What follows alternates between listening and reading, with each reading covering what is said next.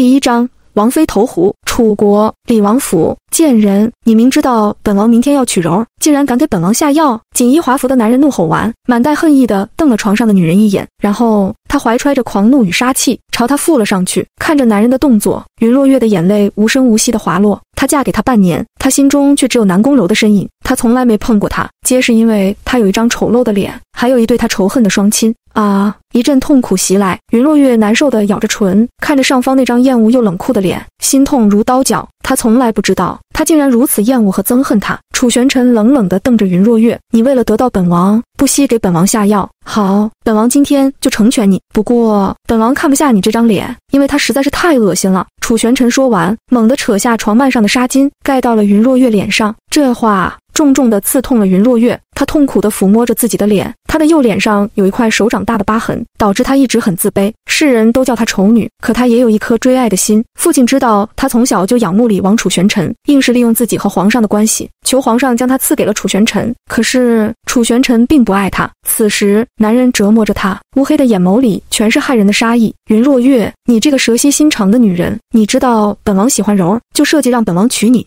你知道本王明天要娶柔，就设计让本王碰你。如果不是你下药，就凭你这张脸，谁会碰你？本王宁愿碰外面的妓女，也不会碰你。云若月看着楚玄尘，强忍着他暴风雨般的凄凉的冷笑。在你心中，我连外面的妓女都不如，那我算什么？在本王心中，你什么都不算，你连给柔提鞋都不配。过了很久，楚玄尘终于要进云若月的身，风卷残云般的起身，他迅速穿好衣裳，根本不管床上的女人，解了毒，这个女人对他来说就一无是处了。然后他嫌恶地扫了床上的女人一眼，毫不留情地走了出去，吩咐丫鬟备水，本王要沐浴，本王不想被人脏了身子。听到这刺骨的话，云若月的身子猛地一抖，她的心瞬间凉透了。楚玄尘的话像钢刀一样狠狠地刺在云若月心脏上，他现在才明白，原来他这么厌恶他，他之前冷落他，不理他，他都仍对他心存幻想。他觉得只要他对他好，他迟早会看清他的真心，不会像别的男人那样因为他丑就厌恶他。没想到在他心中，他竟然这么的不堪。他看着自己破败的样子，想着他对他的讨厌和欺辱，心里顿时没了寄托。他颤抖地裹上一件衣袍，光着脚走进了寒风萧瑟的冬夜里。在离飞跃阁不远的地方，有一汪湖泊，深夜寒风凛冽，湖水刺人。只听扑通一声，有人大喊道：“不好了，王妃投湖了！”第2章，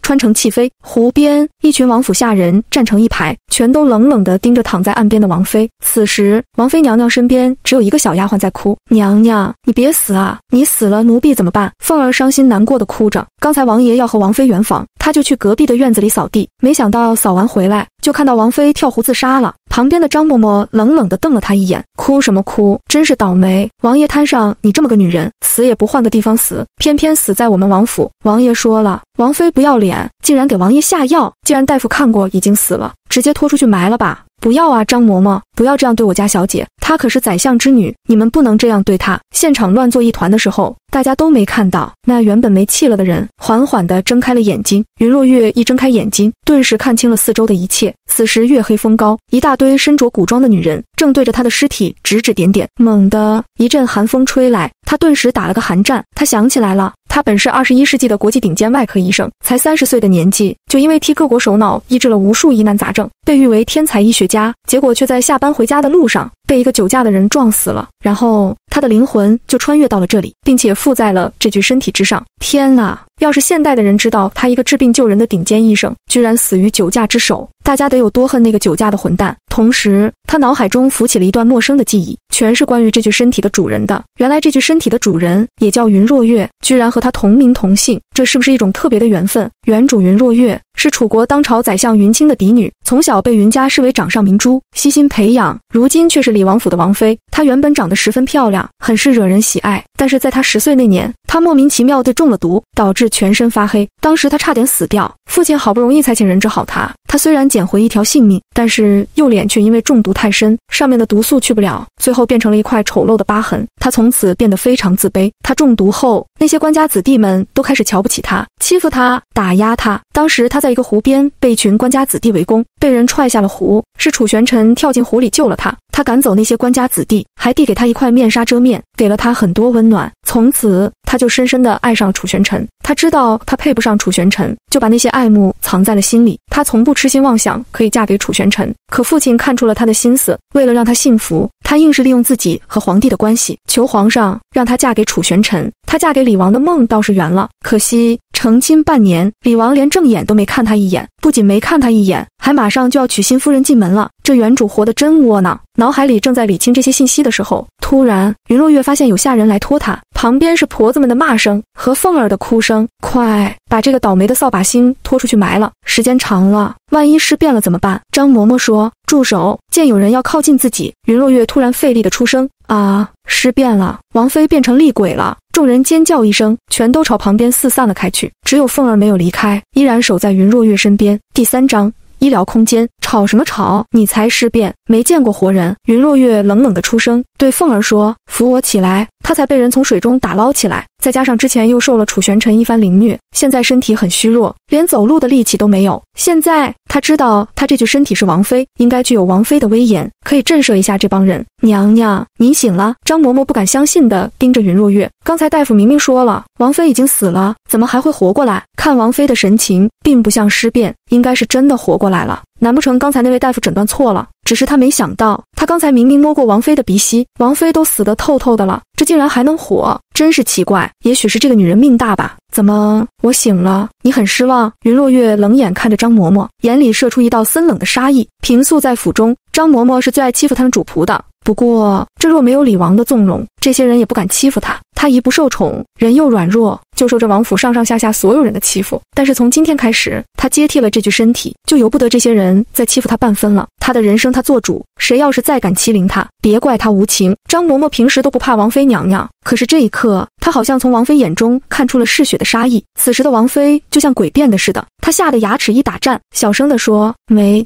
失望，娘娘能醒来是大好事，老奴又岂敢失望？老奴这就去禀告王爷。”当着这么多下人的面，张嬷嬷收敛了自己的狠毒，毕竟现在云若月没死，她还是王府的王妃，也是宰相的嫡女。如果云若月真想治她，她是跑不了的，但是她有靠山，那就是李王。她暂时饶云若月一马，去找了李王再说。有李王在，这女人哪里敢摆王妃的谱？飞跃阁，凤儿一把云若月扶进房，就给她打来了热水，让她沐浴。下身撕裂的疼痛提醒云若月她今天被凌虐了的事实。那个男人真的好狠，居然这样折磨自己的王妃。云若月坐进浴桶里，便叫凤儿帮她拿了面镜子，她倒要看看这具身体的原主人到底有多丑。丑的楚玄尘在要她的时候，居然拿纱布遮住她的脸。当镜子照到自己面容的那一瞬间，云若月也差点呕吐了。这副尊容真是太丑了，她右脸上全是蜿蜒曲折的疤痕，有点像瘤子，又像毒素，怪不得楚玄尘会那么讨厌她。如果换在现代，她拥有一整间生物科学实验室，里面有各种特制的药品，很容易就能把她的脸治好。可是这是在古代，她一个没有手术室的医生，就像一个没有双手的钢琴家。这热水泡的身体很舒服，云若月有些累了，便把镜子放在旁边，双手倚着浴桶，慢慢地沉睡了过去。睡梦中，她的意识深处突然浮现了她的那间实验室，她看到好多药品，还有她以前用过的医疗器材，无菌手术室、电脑、呼吸机、血氧仪、CT、助听器、核磁共振等全都有。作为一个医生，看到这些熟悉的装备，他心里是激动的。不过他知道这只是一场梦，是他太想念自己的手术刀了，才会做这种梦。突然，他看到那成排的药柜里竟然摆着一瓶特制的美容解毒药，一看到这解毒药，他的瞳孔都睁大了。第4章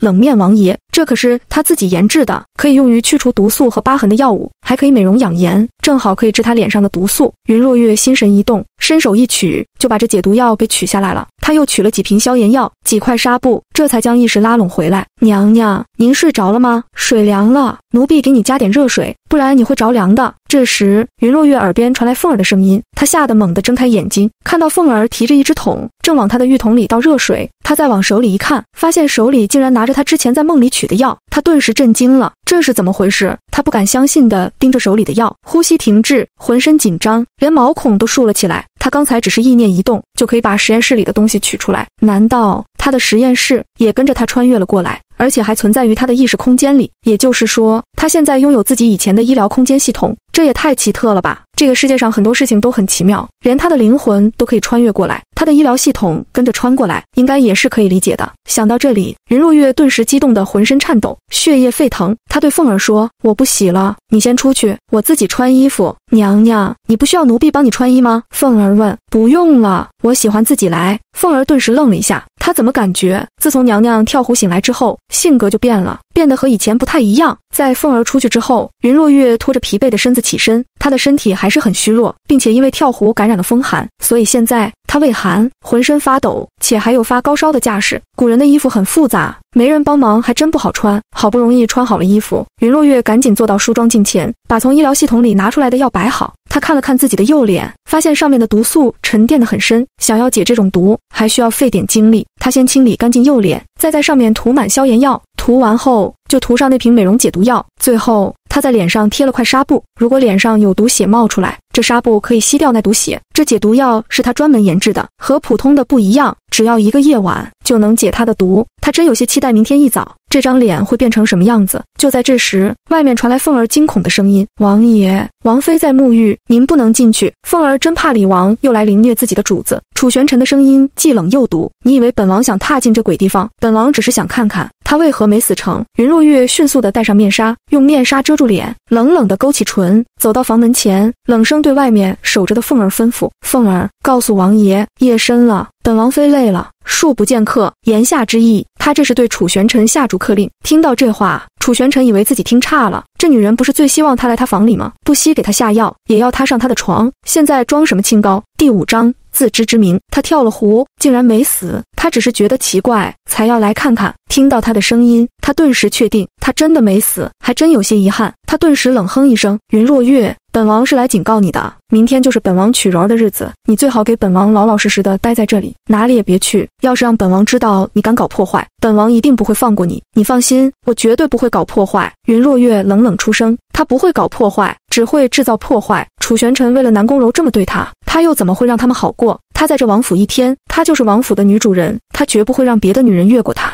抢走原本属于他的一切。她一个手无缚鸡之力的弱女子，想要在这艰难的异世生存，必须要够狠，否则连自己都保护不了，只得像以前那样被人欺凌的像条狗一样。说完后，云若月透过那门缝看了外面的男人一眼，她穿越过来，还没有好好的看过这个男人，脑子里虽然有原主对楚玄尘的记忆，但没有他现场来看的真实。一抬眼，他就看到那房门外站着一个挺拔伟岸、高如松柏般的男人，他的一身玄色锦衣华服，白玉流冠，青金玉带，衬得他尊贵威严，孤高傲绝，浑身上下散发出睥睨天下的王者气息。他没想到这个楚玄尘竟然是这样一个霸道孤傲的男人，最重要的是他的那张脸居然长得十分俊美，比他看过的大明星都要美。他的五官像工匠精心雕刻一般，精致立体，唇若邯郸，眼若寒星，眉目如画，下巴的弧度十分完美，一双有深的眸子深邃地直射进房里来，像要将他看穿似的。云若月被他的眼神吓了一跳，他发现这是一个十分危险又生人勿近的男人，在他面前任何人都不敢放肆吧。这时楚玄尘的声音响起：“你有自知之明最好，否则后果你承担不起。王爷，夜已经很深了，你要是不回去，要不进来坐坐。”云若月受不了男人威胁的语气，冷声说：“你想得美，别以为你这样，本王就会多看你一眼。莫离，我们走。”楚玄尘咬牙切齿地说完，带着他的暗卫莫离，毫不留情地离开了飞跃阁。看到他远去的背影，云若月冷哼一声，那张脸倒是长得人模狗样的，可惜行为太让人倒胃口。凤儿推开门，不敢相信地看着自家小姐：“娘娘，你不是很爱王爷吗？刚才怎么不挽留他，还说他倒胃口？那是以前，自从我落水后，我已经想通了，与其爱一个不珍惜我的男人，我不如爱自己和爱对我好的人。”云若月淡淡地说。凤儿顿时一笑，朝云若月竖起大拇指：“娘娘，你能想通就好了，以前你没想通，做了好多傻事，我都很心疼你，你现在知道爱自己，那太好了。你放心，在我最艰难的时候，只有你一直陪在我身边，以后我绝不会再让别人欺负你。”听到主子的话，凤儿感动得热泪盈眶。第6章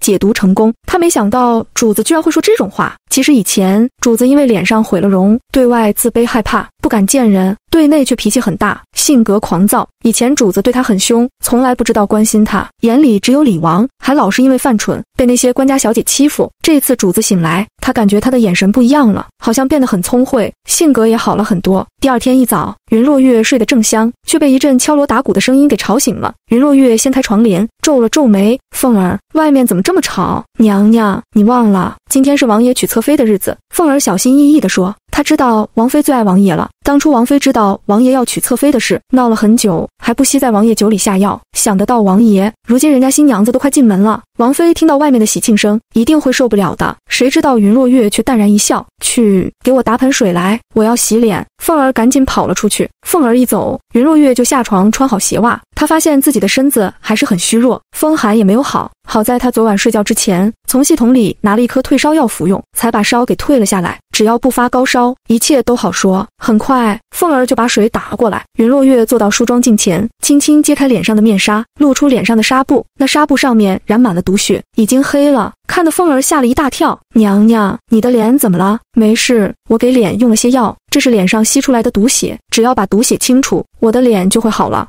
云落月说完，轻轻地撕下脸上的纱布。她发现她脸上还沾的有很多黑血，但她知道这是吸出来的血残留在脸上，只要洗把脸，她的脸就完全好了。她赶紧捧起水，轻轻地揉着自己的脸，慢慢的，她揉了很多结痂的毒血下来。她再捧起水清理干净自己的脸，在她清理了大约20几次的时候，旁边的凤儿突然张大嘴巴，一脸惊愕地看着她：“娘娘，你的脸！”凤儿像见了鬼似的，激动地看着云落月：“我的脸怎么了？”云落月洗干净脸，看向梳妆镜，而凤儿的声音已经很颤抖了：“你的脸竟然好了，你脸上的毒素全部没了。娘娘，你是怎么办到的？你竟然恢复了以前的容貌，你现在好美啊！”凤儿感觉她像看到了仙女似的，她知道未中毒前的娘娘长得很漂亮，可没想到现在的娘娘更漂亮。云落月也不敢相信地朝镜中看过去，镜中的女人在没了那块毒素之后，竟然焕然一新，变得倾国倾城，花容月貌，看着干净多了，也舒服多了。她那原本黝黑的右脸，此刻和左脸一样，变得光滑水嫩，整张脸的肌肤像剥了壳的鸡蛋似的，肤白胜雪，一双水灵灵的大眼睛流光潋滟，闪动着智慧的光芒，一张樱桃小嘴娇艳欲滴，整一个天仙似的女人。看来这青花素真是解毒的神药，一夜之间就让她恢复了本来的面目，像做梦似的。第7章，李王娶侧妃。看着镜中那张冷艳貌美的容颜，云落月满意的勾了勾唇角：“凤儿，如果以后有人问起我的脸，你就说我往脸上涂了些药，脸就好了，不必和他们多解释什么。她现在恢复了容貌，迟早要让人看见的，所以要提早找好说辞，免得人家怀疑她。”“是的，娘娘。”凤儿答道。她虽然不明白王妃现在为什么变了，但她总觉得王妃现在很厉害，让她生出一股莫名的信任感来。就在这时，外面的锣鼓声越来越响，云落月冷冷地站起身来：“凤儿，我的相公要娶新娘子了，你说我这个当主母的，是不是应该去庆贺一下？可是娘娘，王爷不是警告过你，不让你出去吗？”凤儿有些害怕地说：“怕什么？堂堂李王娶妾，我这个李王妃都不露面，岂不是有失体统？”云落月说完，突然指向架子上挂着的一袭红裳，对凤儿说：“今天可是大好的日子，我要穿的喜庆些，就穿这件衣裳吧。”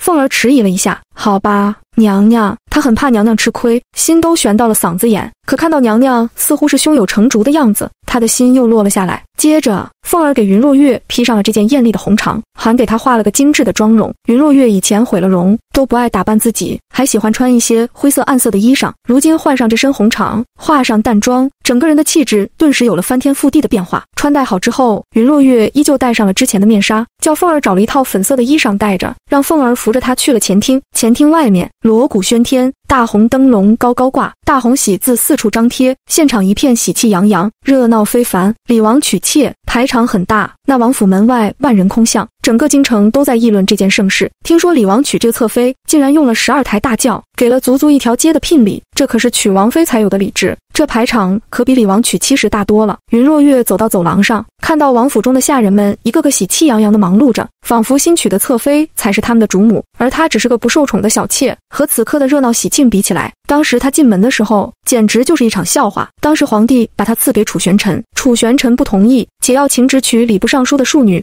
楚国第一美人南宫柔。但是皇帝却不同意他娶南宫柔，因为南宫柔是庶出，怎么配当王妃？当朝皇帝洪元帝并不是楚玄臣的父亲，而是他的叔叔。10年前，楚国的皇帝并不是洪元帝，而是楚玄臣的生父庆云帝。也不知道是什么原因，庆云帝在驾崩之前，居然把皇位传给了自己的弟弟，而不是传给唯一的嫡子楚玄臣。洪元帝继位后，楚玄臣被封为李王，洪元帝并不是他的生父，两人的关系十分微妙，所以他一不同意洪元帝安排的婚事，洪元帝就要向他发难。最后，洪元帝利用南宫柔的性命向他施压，他才冷冷地应下了和云若月的婚事。但他当时也放话，他不会和云若月拜堂成亲，更不会行夫妻之礼，而且他在娶云若月当正妃后，还要娶心爱的女人当侧妃。洪元帝被楚玄臣的话气得够呛，但也不好找他发难，毕竟楚玄臣现在可是保佑楚国的战神。第8章，王妃来了。他年少成名，是军事天才、战术天才。他在15岁的时候就已经战功赫赫，打了无数场胜仗。有他在，敌国不敢来犯，周边国家不敢前来挑衅。他是老百姓心中的战神、王者。洪元帝需要楚玄臣帮他打天下，所以也不敢对他逼迫得太紧，只要他同意娶云若月就行。其他的拜不拜堂，行不行房，娶不娶南宫柔，他都随便他。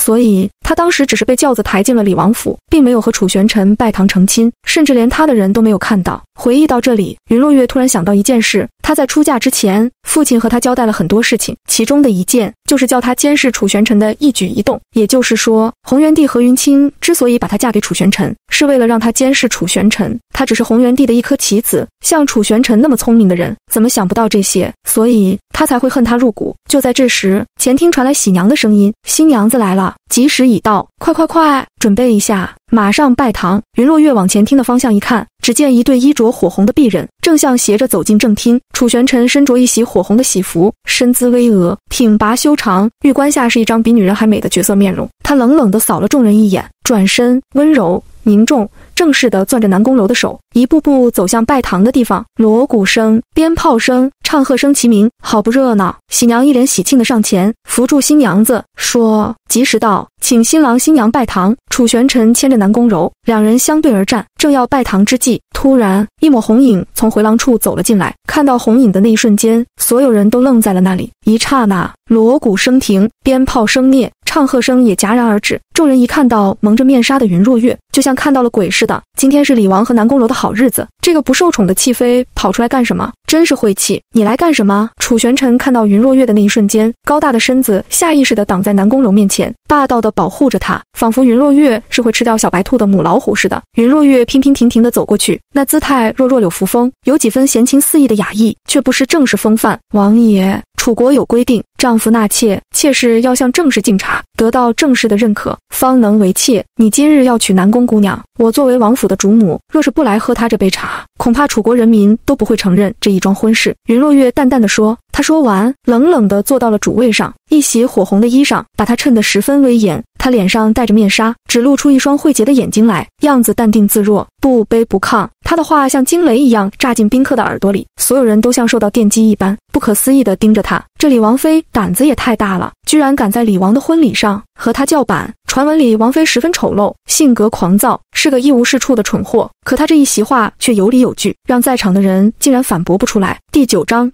别太过分。南宫柔听到云若月一口一个妾的，手指狠狠地捏着袖子下的帕子，眼里闪过一丝厉色。楚玄臣没想到平时连话都表达不清楚的云若月，居然搬起理智来压他。他的脸色十分阴沉，却不得不咬牙切齿地说：“好，你坐那里吧。”云若月最好老老实实地坐在那里，当一根木头，否则他不会放过他。多谢王爷。云若月随手拿起桌上的茶，用袖子挡住脸，轻轻掀开面纱，饮了一口，又说：“还有，妾室的嫁衣不能穿正红色，只能穿粉红色。王爷，我让凤儿替南宫姑娘准备了一套粉色的嫁衣，请让她换上吧。”姐姐，你……南宫柔一听到这话，顿时用手在红盖头底下难受的是起泪来。看到美人落泪，楚玄臣顿时阴鸷地盯着云若月，他一手护住南宫柔，一脸阴沉地盯着云若月。云若月，本王让柔给你敬茶，已经是格外开恩，你别得寸进尺。要知道，他心中的王妃一直都是南宫柔，现在让南宫柔做他的侧妃，他觉得委屈极了他。云若月居然还敢当众刁难他，简直太放肆了。云若月却像个没事人似的，她坐在凳子上，轻松地抖了抖双脚。王爷，这可不是我刁难妹妹，而是自古就有规定，小妾不能穿大红衣裳拜堂，进门必须走侧门，就算皇上和其他王爷的侧室，都只能穿粉色衣裳进门。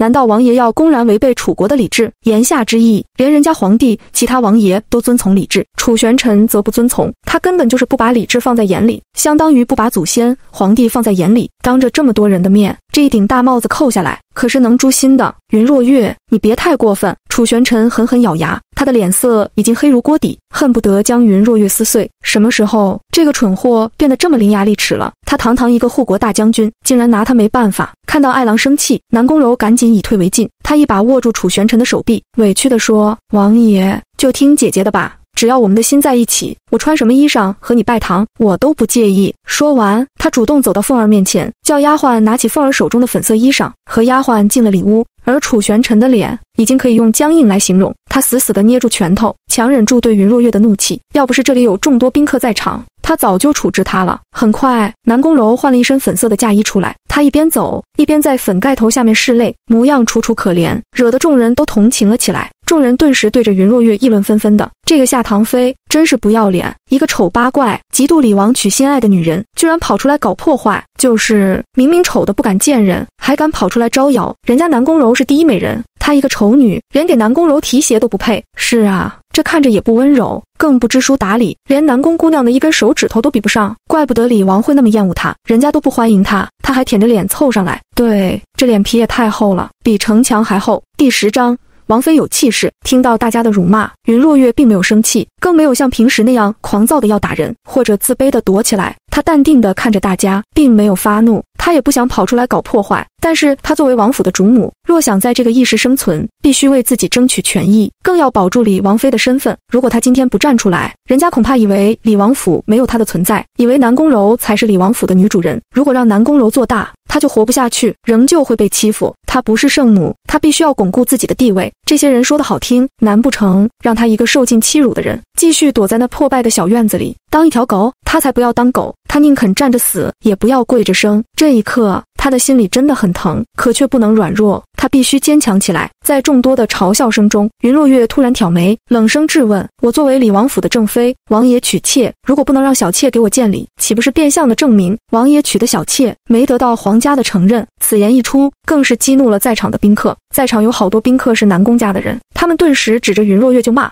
云若月，你别给我们摆王妃的架子，在李王心中，你连个妾都不如。要不是你和你爹设计，你用计嫁给王爷，你这样的丑八怪，连个街头的脚夫都配不上。对，人贵有自知之明，你根本配不上李王，也不看看你那副尊容有多丑陋，你根本不配我妹妹向你敬茶。”说话的是南宫柔的2个哥哥，南宫羽和南宫傲，他们早就看不惯云若月了，看到妹妹受委屈，他们自然要为妹妹挺身而出。云若月冷冷地看向2人，以前这2兄弟可没少欺负她，新仇旧恨一起来，她顿时将他们恨到了骨子里。她冷冷地睥睨着2人，因感染风寒，身子骨虽然柔弱，可话语却充满了气势。我是皇上钦点的李王妃，遵从老祖宗的礼制，让妾室给正妃见礼，也是当今皇上的旨意。你们这样纵容王爷和南宫柔违背皇命，不遵规矩，岂不是与皇上作对？还有刚才那些辱骂王府主母、不遵王府正事的话，是谁说出来的？有种给我站出来，咱们一起去面见皇上，让皇上评评理，看谁对谁错。话音一落，四周顿时鸦雀无声，静得落针可闻。所有人都被这话吓得头皮发麻，心头一颤。南宫羽和南宫傲更是害怕的后退了2步，连个屁都不敢放，瞬间隐没在了人群里。这下众人再也不敢辱骂云若月，生怕被他揪去面见皇上。毕竟他爹还是宰相，他还是皇上选中的侄媳妇，只要他一日没被休，就还是李王妃。有点脑子的都不敢在这个时候继续和他对。看到南宫羽、南宫傲2兄弟居然被云若月震慑住了，楚玄臣不由得看了云若月一眼，这个女人居然变聪明了。以她现在的口才，在场众人恐怕都不是她的对手，但她不想和她过多纠缠，便对喜娘说：“吉时已到，开始拜堂吧。”第11章，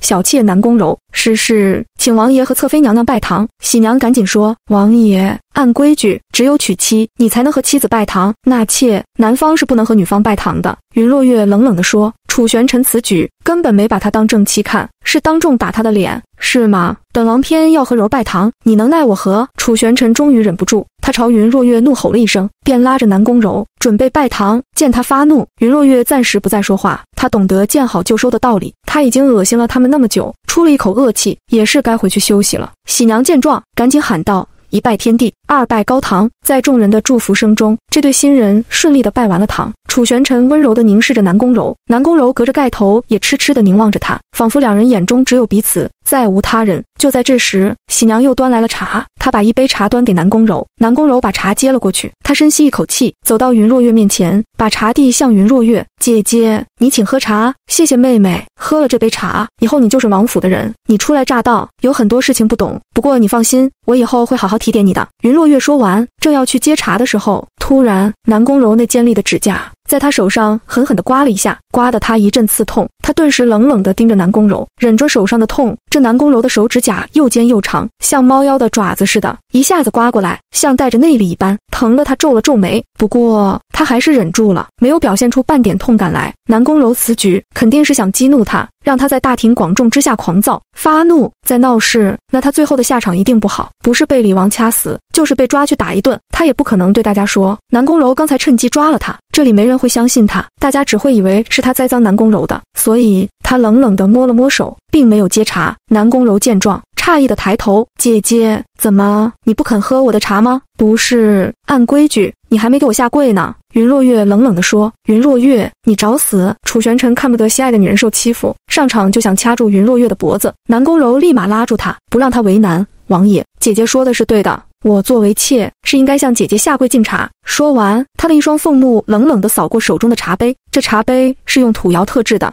无论里面的水有多烫，外面都感觉不到一点烫。他的丫鬟丹儿在倒茶的时候，特意倒了最烫的那壶茶。云若月要刁难他是吧？那他就故意跌落茶杯，烫死他。想到这里，他忍住屈辱，柔柔地跪到了云若月面前，将茶杯奉上：“姐姐，请喝茶，妹妹辛苦了。”云若月说完，就要伸手来接茶。就在这一瞬间，南宫柔迅速松手。云若月知道南宫柔这个女人心机深沉，心术不正，不像表面那么温柔善良，所以一早做了提防。在看到南宫柔松手的那一瞬间，她突然啊的尖叫了一声，把那茶杯朝南宫柔一推，整个人猛地弹跳了起来。“好烫啊，妹妹，你是不是想烫死我？”第12章震惊大家，因为他惊慌的一推，那茶杯里的水猛地泼到了南宫柔的手上，疼得他一个没站稳，就摔到了地上，那杯子也应声而落，摔成了碎片。“姐姐，我没有。”南宫柔在跌落的时候，盖头从头上滑了下来，露出他那张倾国倾城的脸，看得众人都呆住了。他揉着通红的手，眼里包满了泪珠，一脸委屈地盯着楚玄尘。楚玄尘赶紧朝南宫柔奔过去，他一把抱住南宫柔，心疼地看着他的手：“柔儿，你怎么样？”“我没事，你快看看姐姐有没有被烫到。”南宫柔楚楚可怜地说。听到他这话，众人顿时都喜欢起他来，他真是太善良了，被欺负了还在关心云若月，最重要的是他的脸露了出来。众人看到他那闭月羞花的容貌，更加的厌恶云若月了。南宫柔可是第一美人，这脸一露，瞬间把在场的人比了下去，更把云若月比到了尘埃里去。而楚玄尘已经满眼杀气地盯着云若月，恨不得将她生吞活剥。“云若月，你找死是不是？”他的眼神冷酷至极，像在看世上最恶心的人一般。云若月拍了下自己的胸脯，赶紧朝南宫柔跑过去，蹲下身子，关切地扶着她：“对不起妹妹，那茶杯实在是太烫了，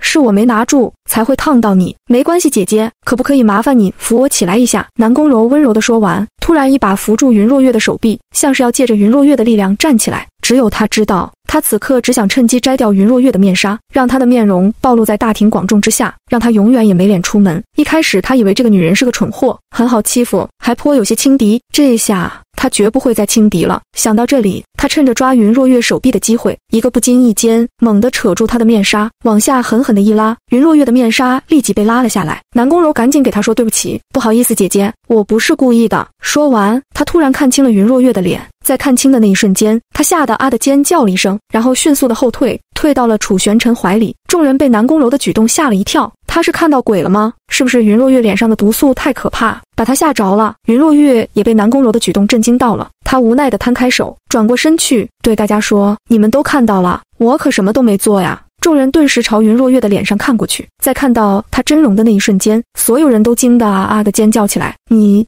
的脸怎么会是这样？怎么样啊？我就是我一直就是这个样子。”云若月淡定地看着众人，眼里潋滟着万千的风华。众人再次死死地盯着云若月，面前的云若月实在是太美了，她的气质风华绝代，皮肤吹弹可破，眉眼灿若星辰，那张小巧的鹅蛋脸竟然比第一美人南宫柔的还要漂亮。现在的云若月简直国色天香，美若天仙，那仙姿玉貌简直可以艳压群芳。第13章弄巧成拙，所有人盯得眼珠子都快凸出来，他们捂着嘴巴尖叫：王妃娘娘，你怎么这么美啊？你是真人还是仙女下凡？云落月一愣，这些人刚才还骂她是丑女，一转眼就唤她为王妃娘娘，果然都是一群只会看外表的饭桶。我没看错吧？李王妃根本不是丑女，而是个大美人，比南宫姑娘还美。李王怎么会不爱这么极品的大美人呢？传闻不是说云家大小姐是丑八怪吗？难道传闻是假的？美，实在是太美了。一个大美人整天戴个面纱，真是暴殄天物啊！你懂什么？对弱女子来说，太美即是罪。也许人家为了保护自己，才不想把天仙的容貌展露出来，人家这是低调自保。对，不像有些人明明是中人之姿，居然把自己宣传成楚国第一美人。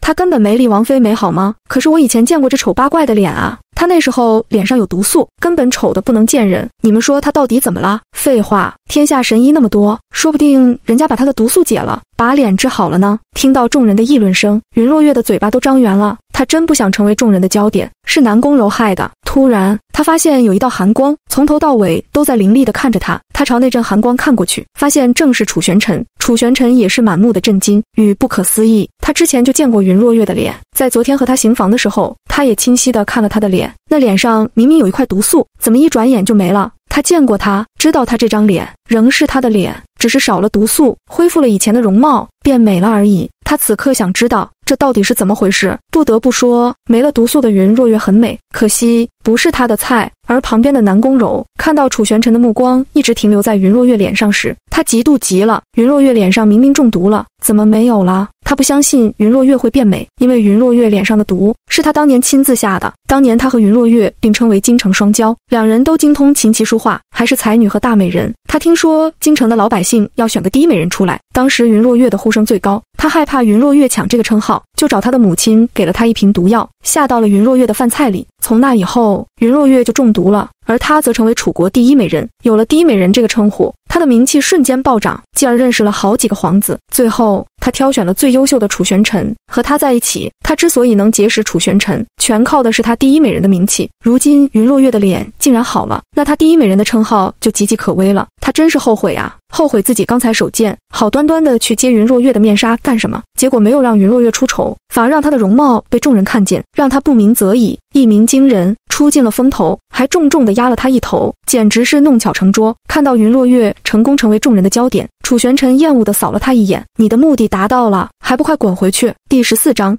打破伤风针。他终于知道云若月今天跑出来的目的，原来是因为她变漂亮了，想来抢柔儿的风头，想夺柔儿的宠爱。可惜他楚玄尘不是看脸的男人，他真想找美人，拿镜子对着自己看不就行了？云若月知道楚玄尘误会了，这个大男子主义的男人恐怕还以为他是为了他才跑出来。他冷冷地起身，一步一步地离开花厅，还朝众人摆了摆手，同时心里有些慌。他真的没想过出风头，那都是南宫柔害的呀，他的手被南宫柔抓伤了，他还要回去上药呢。回到飞月阁，云若月盯着手上的抓痕，倒吸了一口凉气，真他妈的痛啊！这手背上的皮都给抓破了，可见南宫柔刚才有多狠。凤儿看到他手上的伤，顿时大惊失色，娘娘，你的手怎么受伤了？同时他的心中腹诽，他妈的是什么意思？娘娘的性子真是变得大不相同了。刚才南宫柔在向我敬茶的时候，趁人不备，用他那猫妖一样的爪子抓的。云若月没想到这南宫柔竟然这么坏，在拜堂的时候都能想到摆他一道。什么？那女人也太坏了！娘娘，你当时怎么不告诉王爷？凤儿看着主子手背上的抓痕，心疼的眼眶都红了。告诉他有用吗？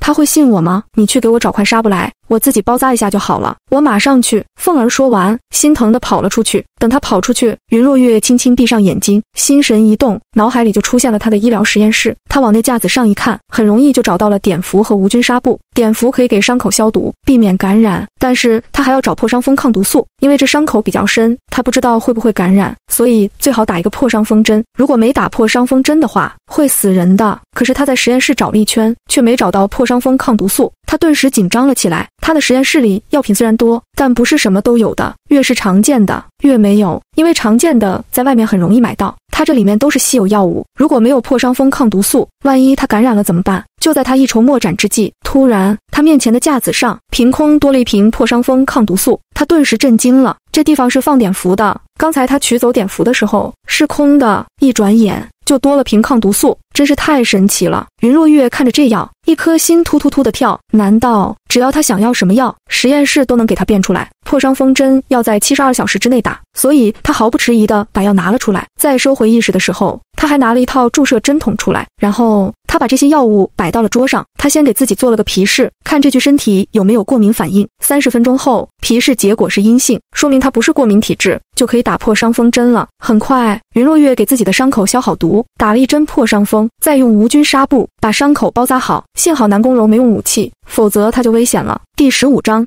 洞房花烛夜，这时凤儿回来了，她手中抱着几块破布，哭兮兮地说：“娘娘，张嬷嬷说府中没有纱布，我没有办法，只好给你找了几块做衣裳的布，你看这些行不行？这种布没用，不过没事，我已经包好了，不需要这布了。”云若月说：“记忆里，这个张嬷嬷是王府的管家，仗着在王府的时间长，知道楚玄尘不喜欢原主，就一直瞧不起原主，总是刁难原主。等找到机会，他一定要整治一下这个恶奴。”凤儿看到云若月手腕上的纱布，还有桌上那些奇怪的药瓶，不禁说：“娘娘，这些是什么？你从哪里弄来的呀？”云若月一愣，凤儿从小跟着原主，对原主十分忠心，所以她对凤儿没有防备，没有刻意的隐藏这些药品。她想了一个理由：我刚才在嫁妆箱子里翻出来的，应该是我娘给我的陪嫁，你千万不要告诉别人。小姐你放心，你的秘密就是我的秘密，我一定不会告诉别人的。凤儿发现小姐变了，变聪明了。小姐自从落水醒来，身上就有很多秘密，她暂时看不透，不过没关系，只要是她的小姐，她都会无条件的支持她。这些全是药品，以后我都有用，你给我找一个布口袋装起来。这些药在古代没有，云若月也怕用完了就没有了，所以要叫凤儿把这些药收好，以后有用。夜幕降临，夜空中繁星点缀，天上挂着一轮弯弯的明月，月光洒到大地，给大地笼上了一层银色的面纱。宾客们走后，整个王府陷入了静谧之中。喜房里，南宫柔扑进了楚玄尘的怀里，悠悠地抽泣着：“王爷，姐姐是不是不喜欢我？我不知道我哪里得罪她了。她今天让我那么难堪，让她换掉红色的嫁衣，穿上粉色的嫁衣拜堂，已经不是难堪，而是羞辱了。”楚玄尘心疼地看着怀中的女人，狠狠地捏了捏拳头。这个女人一向是这样，你别理她，有本王在，她不敢欺负你。不过她今天真的好美，她嫁进来就这么美吗？这是南宫柔最关心的问题。在楚国，论美貌，她敢认第二，没人敢认第一。可今天看到云若月那张脸，他不敢这么说了。想起云若月那张脸，楚玄尘不屑地嗤了一声。她再美又怎样？他对她半点兴趣都没有。他从来不是看脸的男人，在他看来，女人的心灵才是最重要的。美丽的外表只是皮囊，如果只有皮囊，没有心灵，那才是真正的丑陋。再说，当年洪元帝联合云亲，杀害了他的父皇和母后，云家和洪元帝一样，都是他楚玄尘的仇人。他和云家的血海深仇，他现在只想报复云家，包括云若月，又怎么会在意她漂不漂亮？她昨晚都还很丑，不知道为什么过了一晚上，脸上的疤痕就没了。待明天，本王会亲自问他。楚玄尘轻柔地抚摸着南宫柔的黑发，他爱了她那么久，终于可以娶她回府，只是让她屈居侧妃之位，真是太委屈她了。他一定会好好补偿她的。南宫柔泪盈于睫，有些酸酸地说：“她现在变得那么漂亮，我担心你会变心，会爱上她。”第16章。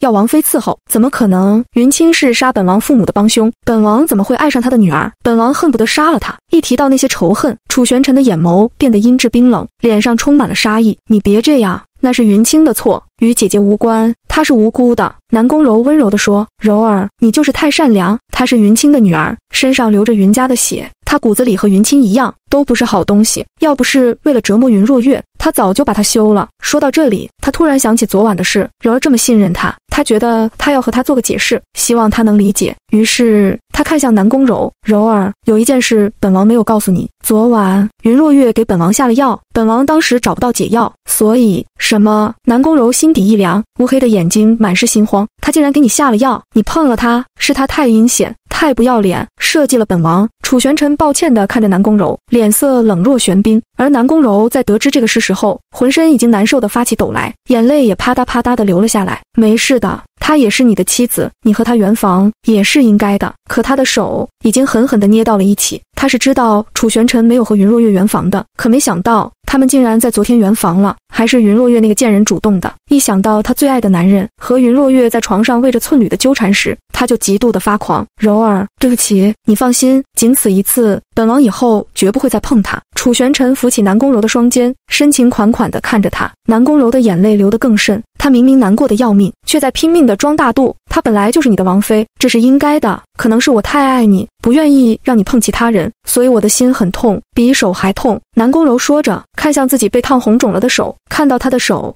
楚玄尘心里更盛怒，想起今天云若月大闹了他们婚礼仪式，他突然捏紧拳头，对门外守着的莫离说：“莫离，派人去把云若月叫过来，本王和夫人需要他伺候，他一定要羞辱云若月，才能解他的心头之恨。”王爷，不可，姐姐是王妃，怎么能让她伺候我们？南宫柔赶紧抓住楚玄尘的手，楚玄尘却是满脸的阴翳，在本王心中，他连一个丫鬟都不如，他只配做这种事情。门外的莫离听罢，也赞成王爷的意见，他也很讨厌云若月，所以吩咐张嬷嬷去叫云若月过来。什么？要本王妃去伺候王爷和小妾睡觉？谁给他们的脸？当云若月听到张嬷嬷的话时，不敢相信地瞪大眼睛，有这么欺负人的吗？张嬷嬷连眼皮都没抬一下。是的，娘娘，王爷是这么说的，你还是赶紧去吧，去晚了，老奴怕王爷生气。我是王府的王妃，主母，又不是他们的通房丫头，我不去。云若月生气地扭过头，要他去伺候王爷和小妾睡觉，这也太侮辱人了。楚玄尘这么变态的吗？抱歉，娘娘，王爷今天说了，以后这个家的主母是南宫夫人，以后的掌家权是他，不是你。张嬷嬷冷笑着说。第17章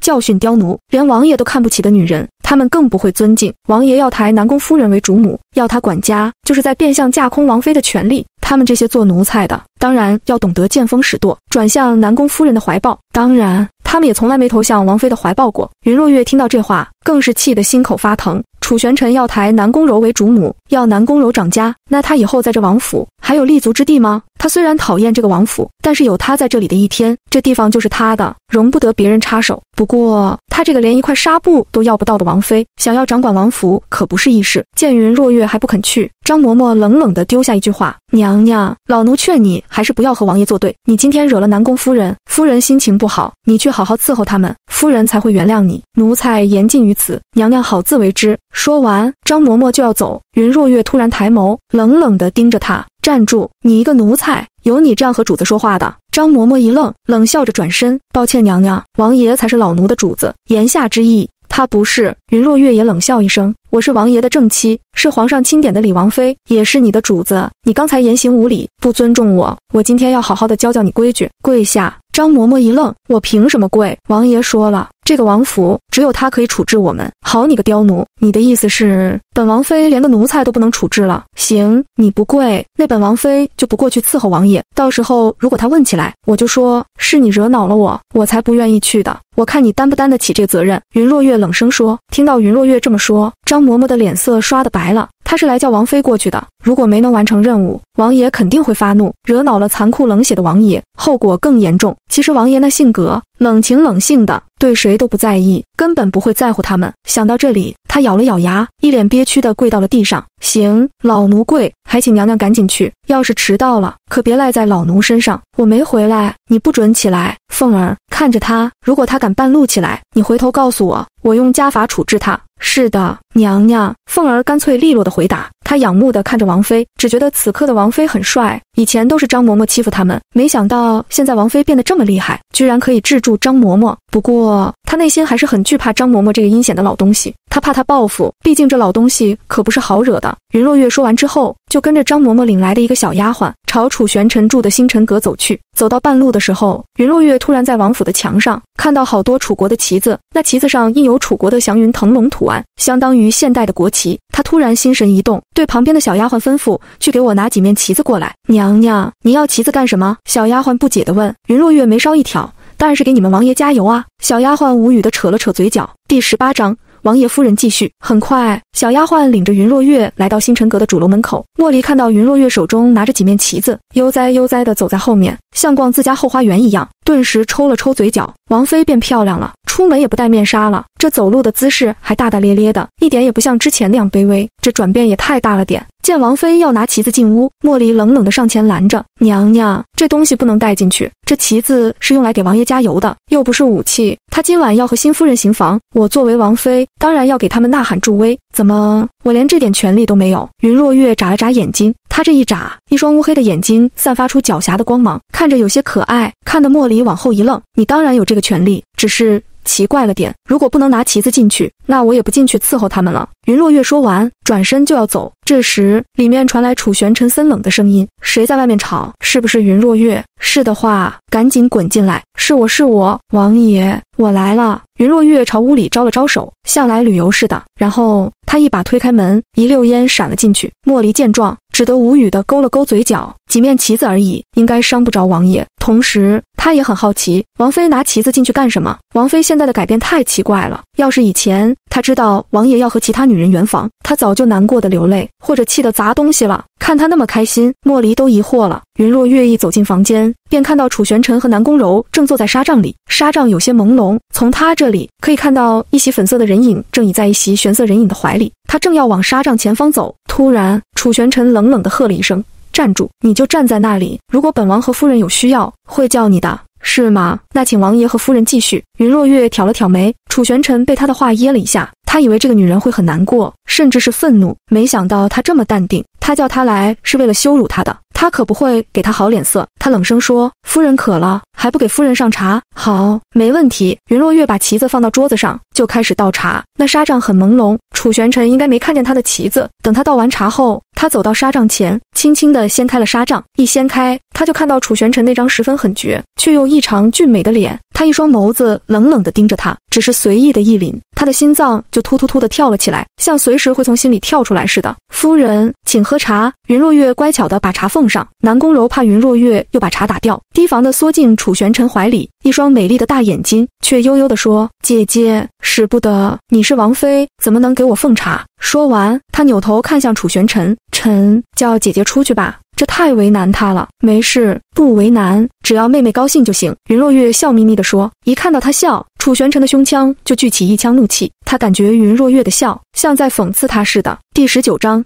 想羞辱他，没门。行了，到了就滚过去站好，如果夫人有事，本王再叫你。楚玄尘说完，看都没看云若月手中的茶一眼，就把纱帐拉上了。云若月退回去，眼底浮起一阵冷意，还好她的承受能力强，这要换成原主，恐怕会气死。南宫柔看到云若月受委屈，便一脸同情地看向楚玄尘：“臣不要这样对姐姐，她是无辜的。柔儿，你不用理她，这是她自找的，我们该做什么就继续。”说完，他一脸恨意地扫向帐外的人一眼。他就是要羞辱云若月，谁叫她是云家的女儿？皇帝和云清想派他来监视她，行啊，他就让他把这一切都禀报给云清，气死云清。南宫柔听到这话，脸色顿时羞红起来，他冷冷地瞥了外面的云若月一眼，将小手扶向楚玄尘的胸膛，娇羞地解着他的衣裳。他就是要羞辱云若月，他要让云若月知道，他和楚玄尘做这一切都是楚玄尘主动的，而云若月却需要给男人下药才能和男人圆房。王爷，姐姐就在那里，我们这样不太好吧？南宫柔嘴上这么说，小手儿却不停地抚摸着楚玄尘的胸膛。柔儿，不要提他。楚玄尘扣住南宫柔的小手，朝她娇艳欲滴的红唇附了上去。他终于可以得到心爱的女人，还能顺便羞辱一下云若月。只不过有云若月在这里，他还真的放不开。他决定等他再气一下云若月，再羞辱一下他，就赶他走。有他在，他可不会和柔行房。现在的前奏只是为了气云若月，谁知道一向娇羞的南宫柔突然变得热情了起来。他主动地吻着楚玄尘，小手利落地脱掉他的衣裳，露出他精壮又结实的上身。不得不说，楚玄尘的身材真是男人中的楷模，因为他常年行军练武，身上的肌肉线条被练得十分漂亮，每一寸肌肤都不多不少，正好合适，透着男人的强健和雄劲。那肌肤上泛着淡淡的光泽，身材好到爆炸，让南宫柔一时情难自禁，恨不得马上臣服。被南宫柔这一闹，楚玄尘也暂时忘了云若月，他抱紧她，眼里带着浓浓的情欲。寻常的公子哥们，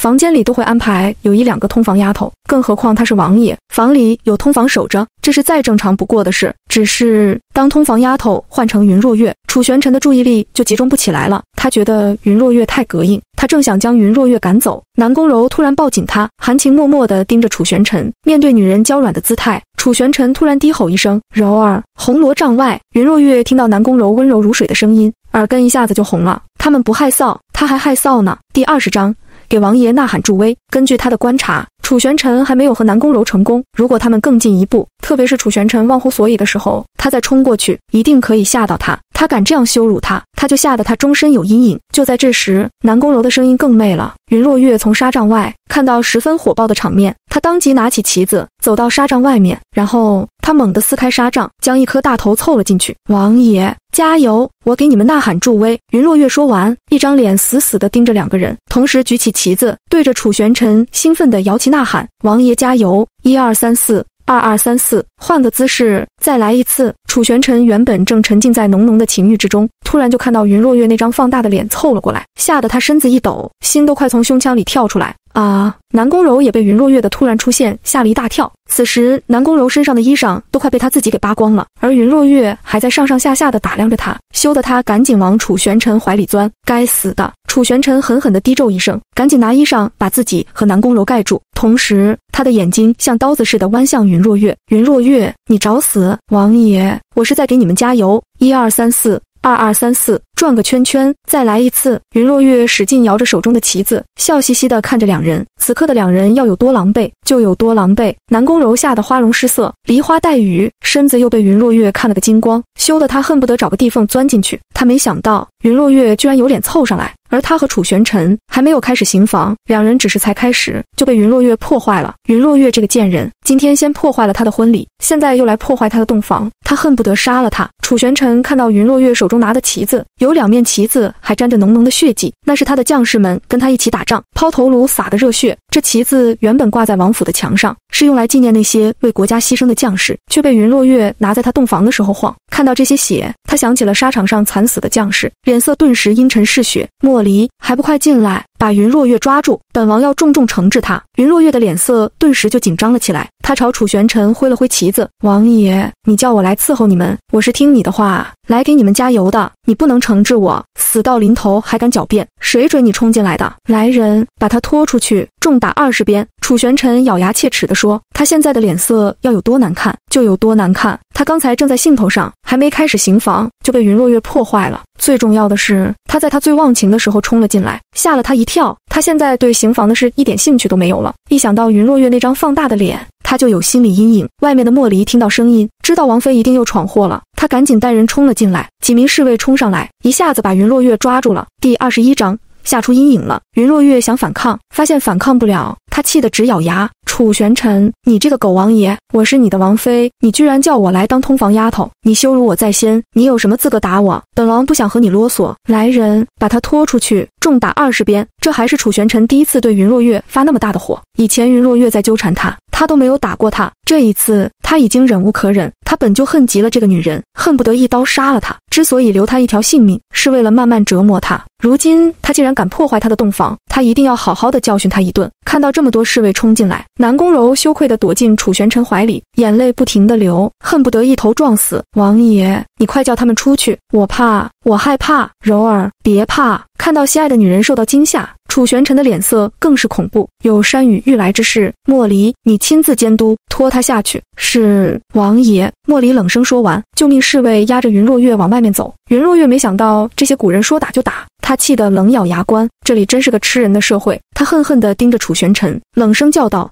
狗王爷，有本事你就打死我，打不死我，我一定会找你报仇的。可惜他的声音没让楚玄尘听见，因为莫离早就关上了新房的门。新房里，南宫柔楚楚可怜地看着楚玄尘，王爷，别打姐姐好不好？她其实挺可怜的，你别替她说话，本王要亲自监督他们，最好让他们打断她的双腿。楚玄尘说完就要下床，南宫柔见状，一把从他背后抱住他，尘，我们还没洞房呢，你可不可以别走？他一怕楚玄尘不和他同房，二怕楚玄尘看到云若月被打会心软，会放过他，所以他一定要留住他。楚玄尘的背影僵直了一下，他转身抱住南宫柔，你放心，本王不走，本王就在这里陪着你。尘，我爱你。南宫柔说完，闭上眼睛，动情地吻上楚玄尘的唇，同时他的小手又去拖他的外肠，想完成刚才没能开始的事情。一触碰到南宫柔的身体，楚玄尘突然僵了一下，他脑子里猛地闪过云若月那张放大的脸，还有那些染着鲜血的旗子，上面像飘着死去将士的魂魄似的，他的心顿时冷了下来。同时他发现他对这件事居然没有了刚才的兴趣，因为他一碰南宫柔就会想起云若月那张突然窜出来的脸，那场景十分骇人。柔儿，今夜本王没心情，改天吧。楚玄尘说完，把热情的南宫柔给推开，同时他冷冷下床，披上了自己的外裳，然后他安慰了南宫柔几句，就走出去了。南宫柔不敢置信地愣在那里，这可是他们的洞房花烛夜，楚玄尘就这么丢下他走了。他气得一拳头打在床板上，双目狰狞又猩红，贱人，又是你，又是云若月这个贱人破坏了他的好事。他狠狠地咬紧银牙，恨不得撕烂这女人的脸。楚玄尘明明很爱她的，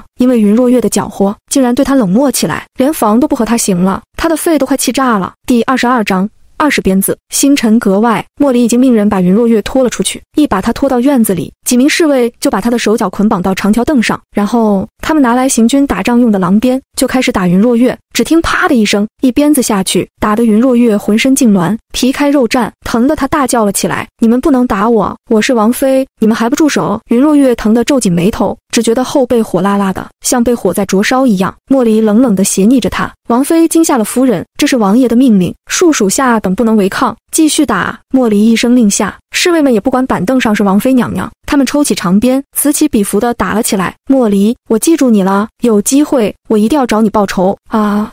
云若月话还没说完，就有一阵钻心的刺痛感传来，那一鞭一鞭的鞭子狠狠地打在她背上、腿上、臀上，每一鞭都带着十足的力道，穿刺着她的血肉，打得她伤痕累累，血肉横飞，衣裳都烂成了一条一条的，背上全是骇人的血痕，好痛！云若月从来没被人这样打过，她痛得牙齿打颤，最后咬破嘴唇，口吐鲜血，这种锥心刺骨的疼，疼得她恨不得就这样咬舌自尽，她连反抗的力气都没有。不知道过了多久，这20鞭终于打完了，几名侍卫恭敬地退到后面，把鞭子收了起来。王妃娘娘冒犯了。莫离也不忍心看这副场面，实在是太血肉模糊。可是王妃的父亲是王爷的杀父仇人，他觉得打这20大鞭都是轻的，只是王妃现在奄奄一息，样子实在是可怜，他都不忍心看，遂冷冷地转过头。打完了。这时不远处传来一道清冷空灵的声音，莫离赶紧带着侍卫上前，朝男人禀报道：“回王爷，已经打完了，正好20大鞭。”他死了吗？楚玄尘背着手，高大的身影像重山一样，冷冷地朝云若月逼近。云若月眯起眼睛，眼神模糊，看到一座巨大的阴影朝他盖了过来。他咬牙抬头，用最后一口气说：“托你的福，我还没死。楚玄尘，今日之仇，他一定会报。他不仅会报，还会10倍100倍地报复回去。”他现在才知道，在这古代生活可不像小说电视里那样快乐，而是处处充满危机和惊险。人家穿越成王妃，都好吃好喝的供着，还有个好相公宠着，而他这也太惨了点，居然被打了鞭子。都这个时候了，还嘴硬。云若月，你倒是比本王想象中要厉害。楚玄尘走上前，一把扣住云若月的下巴，死死地捏紧，差点将她的下巴给捏碎。这张改变后的脸的确好看很多，也惊艳很多，可惜他只想把它毁了。云若月吃痛地闷哼了一声，依然倔强地抬头，目光冰冷地盯着楚玄尘，是一副天不怕地不怕的样子。多谢王爷夸奖，别以为你变美了就可以在王府为所欲为。说你的脸是怎么好的？楚玄尘声音低沉，透着狂风暴雨般的冷冽。第23章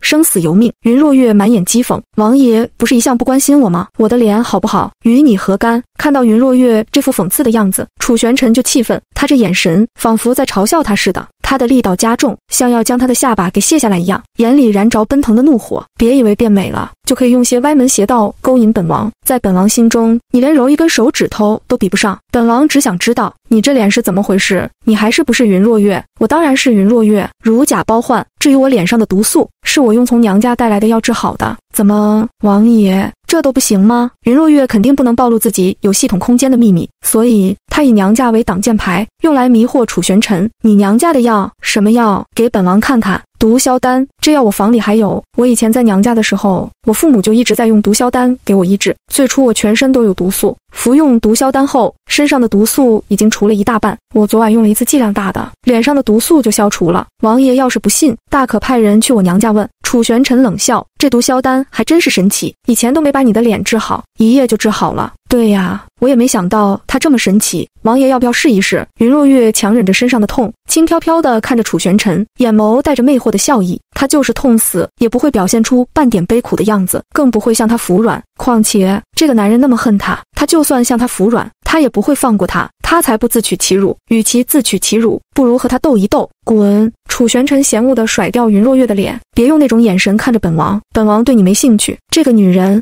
死到临头还敢对她抛媚眼，真是死性不改。王爷多虑了，你对我没兴趣，我又何尝对你有兴趣？你心里有多讨厌我，我就有多厌恶你，我们彼此。云若月笑得十分淡然，眼中渐渐不再有半分情意。楚玄尘心底一惊，这个女人到底怎么了？以前她不是这样的，以前的她卑微弱小，一看到她就害怕的浑身发抖，像只受惊的小鹿似的。而现在她像没把她放在眼里似的。别跟本王玩欲擒故纵的把戏，希望你说话算话，以后都别来纠缠本王。楚玄尘说完，不理云若月，转身就走。王爷也是，别来纠缠我。云若月强撑着一口气，说完这句话后就晕了过去。莫离见状，赶紧跟上楚玄尘。王爷，王妃晕了，要不要给他请个大夫来看看？楚楚玄尘眼里闪过一片阴翳，他配吗？不用请，任他自生自灭。那20鞭打得实在太重，万一王妃出事，那可是一条人命。而且如果云清和皇上质问起来，我们如何回答？云相没教好他自己的女儿，任他女儿在本王府中胡作非为，本王都没怪他个教女不善之责，他有什么资格质问本王？是现在如何处置娘娘？莫离问，拖回飞月阁，生死由命，你们不得插手。看到楚玄尘冷漠的背影，莫离同情地看了云若月一眼。其实这个王妃也没那么讨厌，只是为什么她偏偏是云相的女儿？第24章自己治伤。飞月阁，云若月是被身上的伤口痛醒的，一醒来，她就看到凤儿正跪在她面前，伤心地哭泣着：“娘娘，你的命好苦啊！昨晚上才调虎，好不容易好了点，又被打成这样。”呜呜，凤儿。云若月虚弱的出声：“我好渴，我想喝水。”娘娘，你醒了，太好了，我马上给你倒水。凤儿说完，赶紧去给云若月倒水，然后她轻轻扶起云若月，把水喂进了她嘴里。一杯水下去，云若月这才觉得好了不少。刚才她的心口灼热似的疼，有了这杯温水，她好多了。看到云若月这个样子，凤儿既愤怒又难过。娘娘，王爷怎么能这样对你？你可是他的正妃，他为了一个妾室，竟然把你打成这样。奴婢刚才让张嬷嬷给你请个大夫来，张嬷嬷不肯，她说王爷说了的，让娘娘自生自灭，生死由命，王府里不能给你请大夫。王爷这是想活活拖死你，你那么爱他，他怎么这么狠？是吗？我不需要大夫，凤儿，我这里有药，你帮我上药好不好？楚玄尘不为他请大夫，没关系，他自己就是大夫，他自己可以医治。娘娘，你有治伤的药吗？你可知道怎么治？凤儿一脸担心地问。你先去打一盆温水来，步骤我会告诉你，你放心，我能治好的。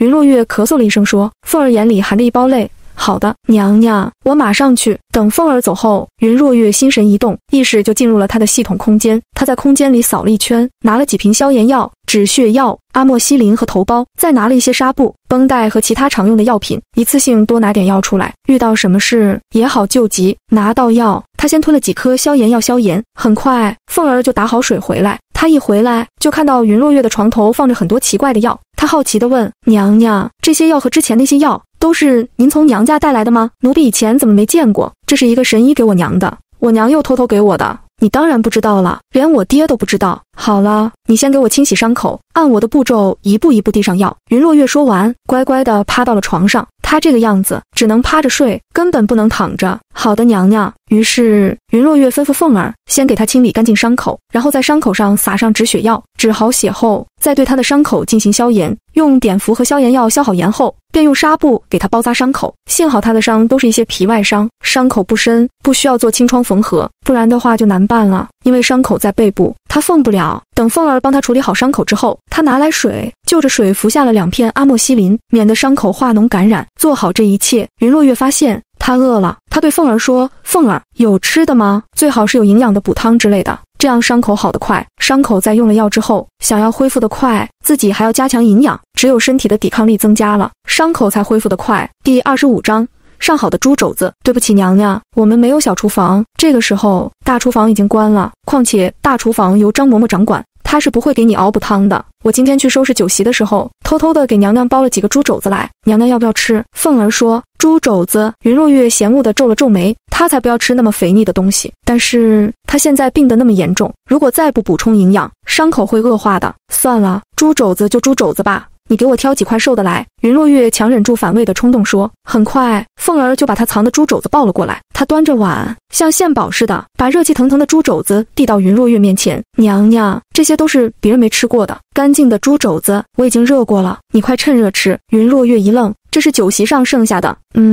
这是奴婢在收拾酒席的时候趁机藏的。娘娘放心，那些王孙贵族和官家太太们平时吃惯了这些东西，一个个的都嫌肘子太肥腻，都没动过这肘子，奴婢才拿的，这是很干净的，您快吃。听到凤儿的话，云若月这才点头，她轻轻地咬了口肘子瘦肉，这肉蒸得十分软糯，入口即化，是十分的好吃。这王府厨子的手艺不错。吃了几块肉之后，她发现自己饱了，决定先不吃了，因为她现在受了伤，饮食要以清淡营养为主，不能吃太多肘子。就在这时，他突然看到凤儿正盯着他手中的肘子，在那里流口水。凤儿的眼神十分渴望，又十分羡慕，一个劲的在咽口水，看得云若月有些诧异。凤儿，你吃了吗？凤儿懂事的摇头，奴婢还没吃，不过奴婢也藏了一些馒头，奴婢等下就去吃。你不吃肘子吗？云若月疑惑地问。奴婢不吃，娘娘受伤了，肘子要留给娘娘吃，奴婢吃馒头就行了。凤儿关切地说。云若月一下子感动了，她的眼眶唰地湿润了起来，她把手中的肘子递给凤儿，你也吃点肘子，补补身体，瞧你瘦的。娘娘，奴婢不能吃，这是给你补身体的。凤儿赶紧推脱，不行，你怎么能不吃？你正是长身体的时候，听我的话，快吃，我一个人吃不完，你要是不帮忙的话，这些肘子放臭了，岂不是更得不偿失？云若月一脸严肃地说。听到云若月的话，凤儿已经感动得泪流满面。以前的娘娘哪里会这么关心她？以前的娘娘眼中只有王爷，根本没有她的身影，如今居然会把上好的肘子分给她。她握着手中的肘子，连连点头，谢谢娘娘，奴婢这就吃，这好不容易才得到的肘子，可不能浪费。我娘家没有给我银子陪嫁吗？怎么我们连一顿好饭都吃不上？云若月随口问。要是有银子的话，收买一下厨子，就不会饿肚子了。凤儿抬头，娘娘，你忘了，夫人给你的银子全部被你用光了。啊，我怎么用光的？云若月赶紧回忆。第26章。有人生病，原主的母亲皇氏原本是宰相府的当家主母，结果多年前生了一场重病。她生病之后，掌家之权就变成了妾室刘氏。刘氏是相府的二夫人，现在由她掌家。云若月出嫁的时候，嫁妆是二夫人刘氏准备的，她的生母皇氏根本没有掌家之权，又成天病在病床上，根本没办法给她置办嫁妆。刘氏给她的嫁妆实在是寒碜，就几个桃木箱子，一些普通规格的东西，连银子都没多少。最后皇氏看不下去了，拖着病重的身子，给了她几袋银子，一批上好的衣料和首饰。结果这些银子和首饰全都被原主用来购买东西，讨好王府的下人，用光了。她当初有银子讨好人的时候，还有点好日子过，这银子一用光，这些下人就不理她了。说来说去，这都是楚玄尘的锅，要不是楚玄尘带头藐视她，纵容恶奴欺负她，这些奴才也不敢骑到她头上来。王府里则有的是银子，可惜现在是楚玄尘掌管。听张嬷嬷的口气，楚玄尘要让南宫柔当主母，以后由南宫柔来掌家。如果让南宫柔掌管王府里的钱财，他岂不是更没好日子过？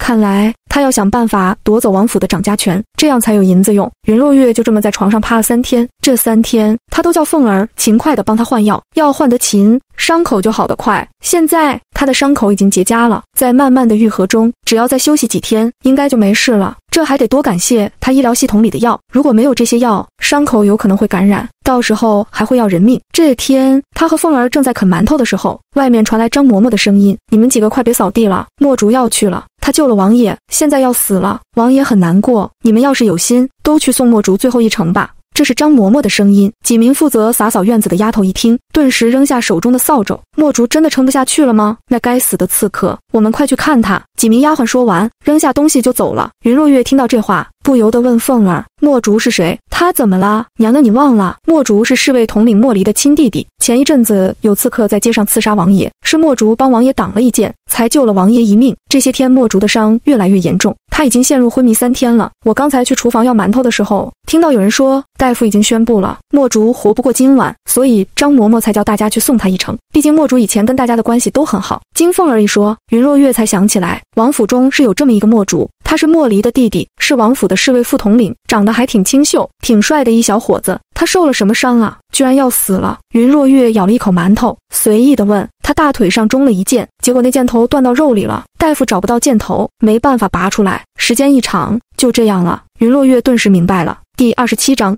准备后事。古代的医疗条件差，伤口很容易感染，又没有盘尼西林这些抗生素或消炎药，大夫更不懂清创和缝合，一般只以针灸和汤药治疗，又怎么治得好呢？别看是小小的箭伤，在古时可要了不少将士的命，就连古代的汉高祖刘邦和宋太宗赵光义都死于箭伤，更何况普通人了。他的医疗系统里有各种药，还有血袋和各种手术刀，如果他上场的话，这墨竹说不定还有救。可是一想到墨竹是莫离的弟弟，他就不想救他。他可没忘记他挨打的时候，莫离在边上当监工，可是一想到这是条人命，他的心又隐隐作痛起来。他是个医生，天生就怀有治病救人的情操，从来不会见死不救。一看到有人生病，他就想治好人家，不然他会良心不安的。想到这里，他对凤儿道：凤儿，你扶我起来，我要去看看墨竹。娘娘，王爷给你下了禁足令，不准你走出飞跃阁，你要是去了，他会生气的。凤儿有些担心，如果在外头没碰到王爷还好，一碰到他就难办了。云若月眯起眼睛，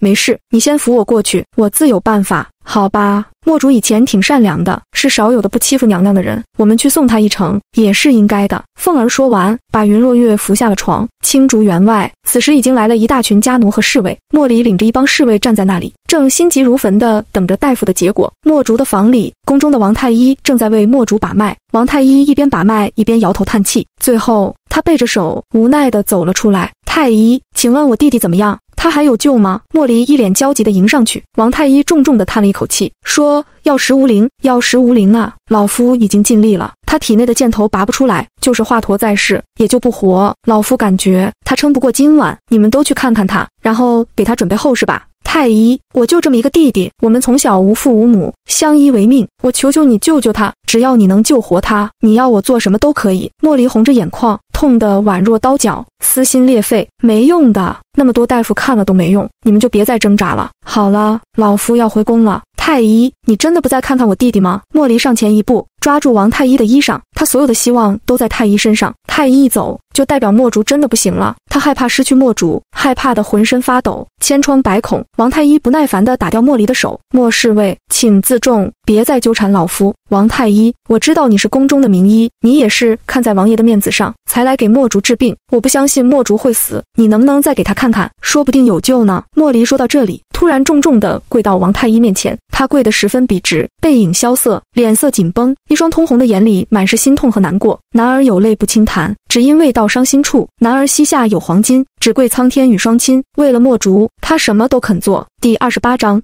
王妃能救。看到莫离对自己下跪，王太医赶紧把他扶了起来，说：莫侍卫，使不得，使不得，老夫没能救活你弟弟，老夫受不起。就在这时，一道红色的身影走了出来。云若月看着莫离，沉声道：我可以救他，让我试试。你，王妃，你别说笑了，你不害我弟弟，我都对你感恩戴德了。莫离才不相信云若月，王爷让王妃自生自灭，没想到王妃竟然没事，还能走能动的。他的伤似乎好得过快，他之前听王爷的命令，命人打了王妃，王妃当场就发过誓要找他报仇，他和王妃有仇，他怎么敢把弟弟的性命交到他手上？再说王妃一介女流之辈，根本不会医术，他这样跑出来不是为了报复他还是什么？不是一试，你怎么知道我不行？云若月本来不喜欢说这种大话，但是现在人命关天，大家都不相信他，他只有这样说。不用了，我还真受不起王妃的好意。莫离咬牙切齿地说。王太医看到云若月走出来，又听到莫离唤她为王妃，便知道她是李王妃。他知道一些李王妃的劣迹，比如主动追求李王，性格狂躁，人长得丑，很不要脸之类的。不过一看到云若月这张倾国倾城的面容，他不由得愣了一下，李王妃的脸怎么不丑了？听到云若月的话，他捋了捋胡子，一脸狂妄地说：王妃娘娘，你一介女流之辈，你要怎么给墨竹看？他脉象微弱，时而断掉脉象，老夫已经断定他活不过今晚，你居然敢说你行？你又不是大夫，你怎么帮他治病？李王妃这话分明是在推翻他的论断，怀疑他的医术。他堂堂一个御医，说没救就没救，岂容一介女流智慧？这位太医，你怎么知道我没学过医术呢？我以前在相府的时候，我娘给我请过一个师傅，师傅教过我医术，所以我对医术也是略懂一二。这是云若月早就想好的借口，他要给人治病，必须拿出懂医术的理由来，所以他前2天就和凤儿商量了一下，让凤儿回相府偷偷的知会母亲一声，让母亲配合他。如果有人问起他的医术是哪里学的，就说是母亲当年给他请了个大夫教他。反正这么多年来，他一直和母亲单独住在小院里，没有人知道他们院子里发生了什么。母亲请个大夫教他医术，也是解释得通的。李王妃莫要说笑，世人都说你有狂躁症，你不会是犯病了吧？王太医冷笑一声，他才不信面前的女人会治病，就算会，也是些小儿科。如果是以前有人这么说云若月，他早就失心疯般的发疯，并且狂躁起来了。可现在他一脸淡定地看着王太医，嘴角勾起自信的光芒。堂堂一个太医，居然如此自大和傲慢，怪不得医术那么差，连个箭伤都治不好。李王妃，你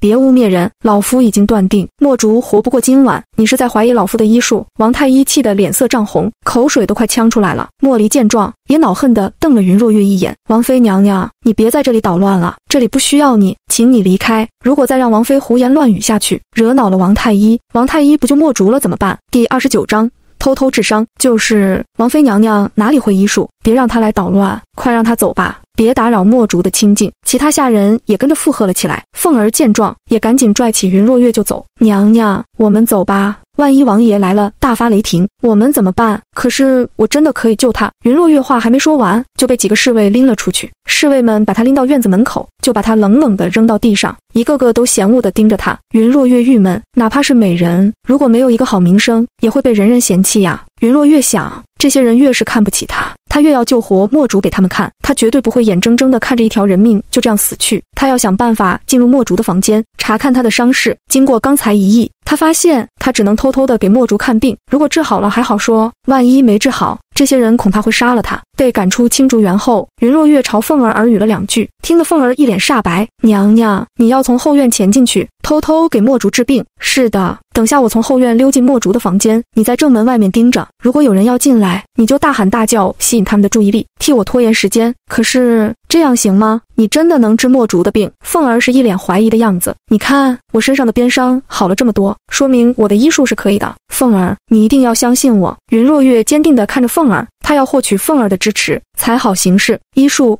凤儿愣了一下，一转眼娘娘已经会医术了呀。和凤儿商量好之后，云若月便溜到了青竹园的后院。这时候大家的注意力都在前院，后院一个人都没有，正好方便云若月行事。云若月见四下无人，迅速前进后院。她推开后院的门，发现那门根本没有关严，她正好可以偷溜进去。一溜进去，她就闻到一股浓浓的中药味。再看那房间里的一张大床上，躺着一个双目紧闭的年轻人。年轻人大约17、8岁的年纪，长相清秀，皮肤苍白，嘴唇毫无血色，正陷入昏迷之中。房间里除了他，没有其他人，正好方便云若月行动。云若月朝他走过去，仔细翻开他的眼皮看了看，他眼皮泛白，没反应。昏迷分为轻度、中度和重度。轻度昏迷的话，翻一下眼皮或者呼唤一声，人就会醒来。看来墨竹应该是中度以上的昏迷。房间里太黑，看不清墨竹身上的伤口。云若月索性走到窗前，把那窗帘拉开了一些，让光能够透进来。幸好窗户在侧面，不在正面，就算他拉开窗帘，正门外面的人也不知道，否则他就被人发现了。一拉开窗帘，那强光猛地射到墨竹脸上，刺激着他的眼睛。他难受地皱了皱眉，慢慢地睁开了眼睛。他一睁开，就看到他的床前有个红衣女人的背影，吓得他啊的一声叫了起来：鬼呀！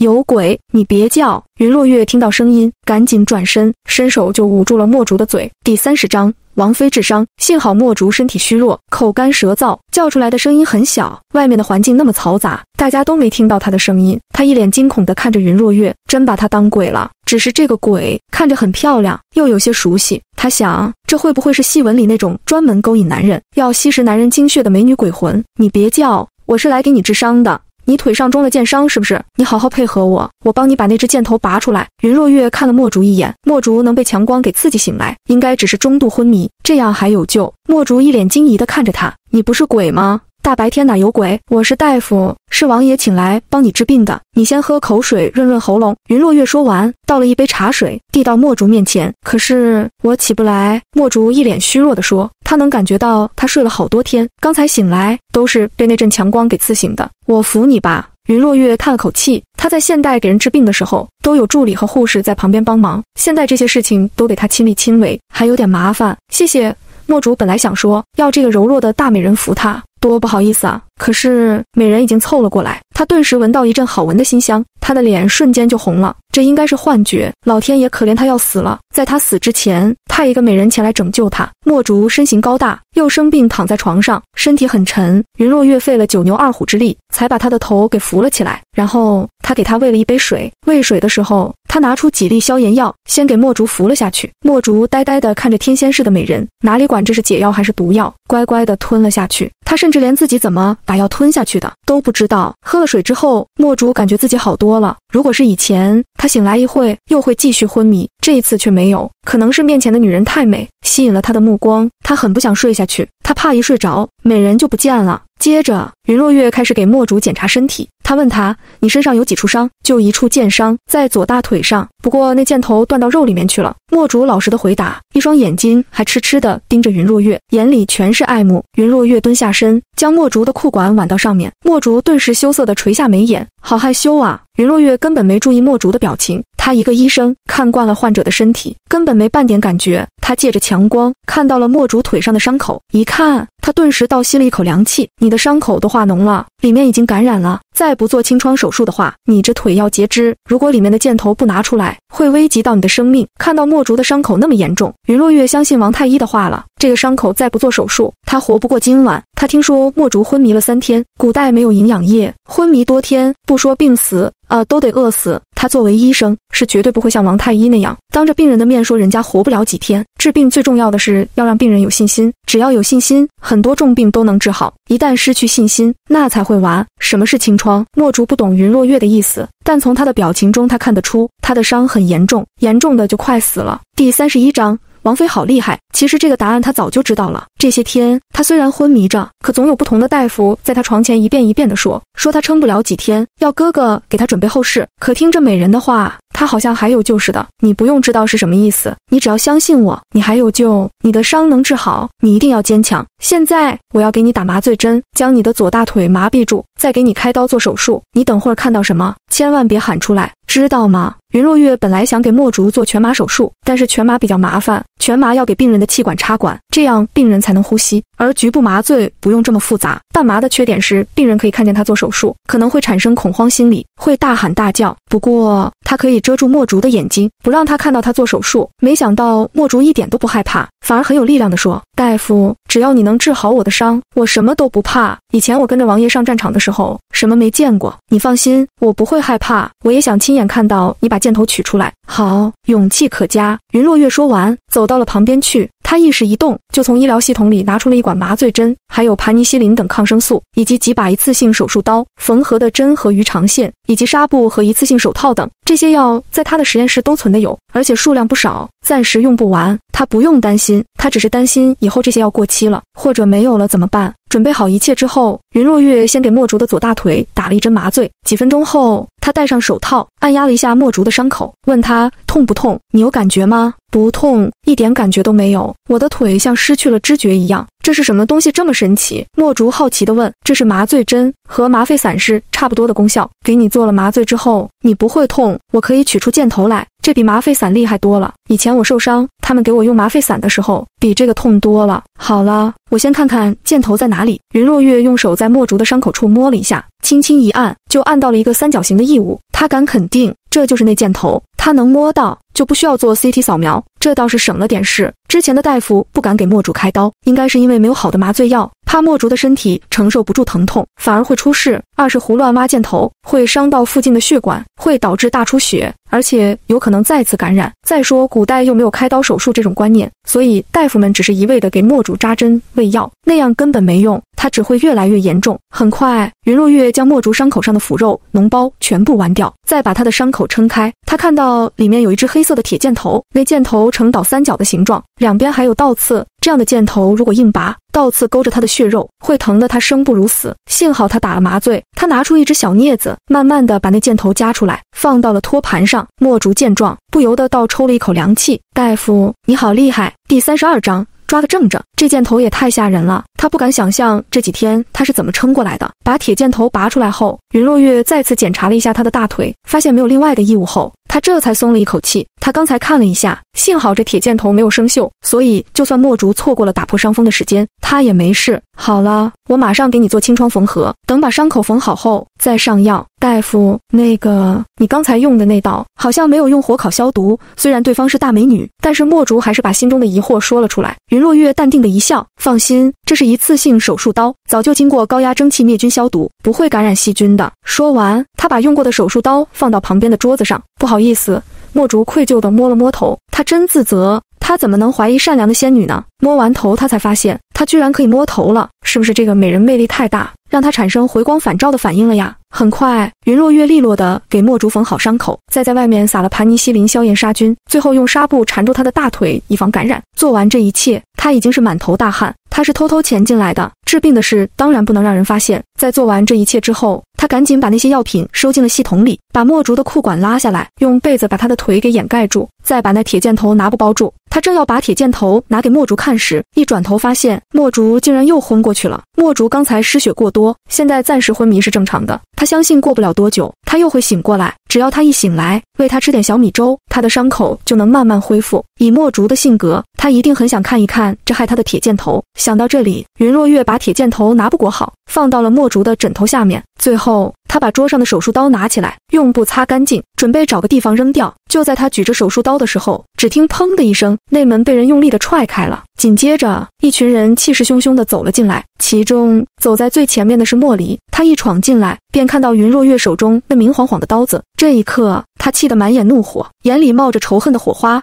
王妃，你要对我弟弟做什么？说完，他一个箭步冲上去，猛地夺下了云若月手中的刀。我没有，你误会了。云若月没想到莫离他们冲进来了，他顿时愣在了那里。你都要拿刀子刺杀我弟弟了，你还好意思狡辩？王妃，你是不是记恨我命人打了你的鞭子，所以想杀我弟弟报仇？你这个狠毒的女人，我弟弟要是有3长2短，我一定不会放过你。莫离说完，一把冲到床前，仔细地看了床上的墨竹一眼，检查着他的身体。他一把掀开被子，上上下下的打量了墨竹的身体一眼，没发现有冒血的地方，这才松了一口气。他根本不知道墨竹的裤管下面已经缠上了纱布。这时，外面传来参见李王的声音，紧接着，一个身着玄色锦袍、浑身强劲的男人走了进来。男人身上带着强者般的威严，眼神冷酷，犹如暴风骤雨来临。正是楚玄尘。第33章。关起来。楚玄尘一走进来，便看到了里面的场景，他目光阴冷地扫向云若月，突然走过去，一把掐住了他的脖子，连卧床之人你都要杀，你怎么这么狠毒？说完，他像掐小鸡一样，狠狠地掐紧云若月的脖子。云若月被他掐着拎了起来，这一刻，他感觉自己呼吸困难，浑身寒凉，他从来没有离死亡这么近过。他无助地摇着头，连半句话都说不出来。这时，被侍卫压在后面的凤儿已经哭着叫喊起来：“王爷饶命！我们娘娘不是来杀人的，她是来救人的，她是来给墨竹治伤的。她会治伤，要不是本王发现你在后院鬼鬼祟祟的，还不知道你的阴谋。来人，把王妃和凤儿一同押去柴房关起来，听候本王发落。”楚玄尘沉声吩咐。刚才他从星辰阁来青竹园时，看到凤儿鬼鬼祟祟地躲在后院，心中顿时一起不好的预感。他当即叫人把凤儿抓住，审问了一番，结果什么都审不出来。他赶紧来到正门，叫莫离把门撞开，看王妃到底在墨竹房里干什么。结果一进来，就看到云若月手中那明晃晃的刀子。这个女人比他想象中的还要狠毒。楚玄尘说完，一把将云若月扔到地上。云若月赶紧大口大口地呼吸着新鲜空气。他刚才真是在鬼门关走了一遭，他正想替自己辩解，几名侍卫已经冲了进来，拖着他和凤儿就走。他来不及和楚玄尘解释，人已经被拖到了柴房里关起来。等侍卫把云若月拖走，楚玄尘问莫离，他有没有伤到墨竹？回王爷，没有，幸好王爷发现的及时，要是再晚一些，说不一定了。莫离拱手说，看来本王上回教训他，教训轻了，早知道如此，他就应该打他50鞭子，直接打咽气为止。属下也没想到王妃如此睚眦必报，他要报仇冲属下来，这样对付一个病人，他也太狠心了。莫离说着，眼眶都气红了。你放心，本王一定会给你一个交代。王太医怎么说？楚玄尘关心地问。莫离难受地闭了闭眼睛，脸上尽是悲痛之色，和其他大夫一样，说墨竹没救了，叫我给他准备后事，他恐怕活不过今晚了。楚玄尘的眼眶也红了，他的手僵硬地拍到莫离肩膀上。你放心，本王不会放弃他，本王会再派人去找神医，一定要救活墨竹。殿下，算了，你已经替墨竹请了10几个大夫，王太医说了，如果箭头不拔出来，就是华佗在世也没用。殿下对墨竹的好，我们一直都知道，我想他是真的没救了。殿下不要再浪费人力物力了。莫离沉痛地低下了头。不行，不到最后一刻，本王绝不会放弃，就算让本王用所有家产来换墨竹的性命，本王也愿意。莫离、墨竹2兄弟是孤儿，从小跟着他，3人拥有比亲兄弟还亲的感情。楚玄尘真的不愿意看着墨竹就这样死去。莫离一听，赶紧说，殿下不可，你还要保留实力，你要面对的艰难险阻太多了。你这么有心，我想墨竹在9泉之下也会很安心。第34章小妾嚣张。云若月和凤儿一被扔进柴房时，他就听到外面传来钥匙锁门的声音，他气得撑起身子，冲上去猛拍门。开门，放我出去！我是王妃，你们没有资格关我。你敢刺杀墨竹，就是皇太后，今天也必死无疑。你就等着王爷的发落吧。外面传来张嬷嬷得意的笑声，云若月气得朝内门猛踢了一脚。我没有刺杀墨竹，我是在救她，不信你们。说到这里，他突然不想说了。就算他帮墨竹把箭头拔出来了，但墨竹还没醒，楚玄尘也不会相信他。只要墨竹的伤没好，就没一个人会信任他。他说再多都没用。刚才他被楚玄尘扔到地上，把他背上的伤口给震渗血了，痛得他眉头紧锁，牙齿直打颤。凤儿见状，吓得眼泪都流了出来。娘娘，你怎么样啊？你痛不痛？奴婢帮你看看。没事，只是之前的伤口扯开了。你把我的布包打开，重新给我上一遍药。为了方便拿取药，云若月叫凤儿给她做了一只小布包，她随身携背在了身上。好的，娘娘，我马上帮你弄。一晃天黑了，这大冬天的，天一黑，屋子里没烧炭火的话，就是刺骨般的冷。云若月此时又冷又饿，身上的伤轻轻扯着，还很痛。这时外面传来张嬷嬷尊敬的声音：南宫夫人，你来了。是的，我来看看姐姐，顺便给她准备了几道菜。南宫柔的声音柔柔的，真是人如其名，夫人真是心善，不像有的人心肠歹毒。张嬷嬷说完，命人打开了柴房的门。门一打开，南宫柔就看到里面黑漆漆的，还有一股子霉味扑面而来。她娇柔地捂了捂鼻子，招云若月走过去，一看到云若月的境况，她不由得轻呼了一声：姐姐，王爷怎么能这样对你？你太可怜了。说着，她的眼泪就快流下来。云若月淡淡地扫了她一眼：我落到这样的下场，你不是应该高兴吗？姐姐，你怎么能这么说？我是来关心你的。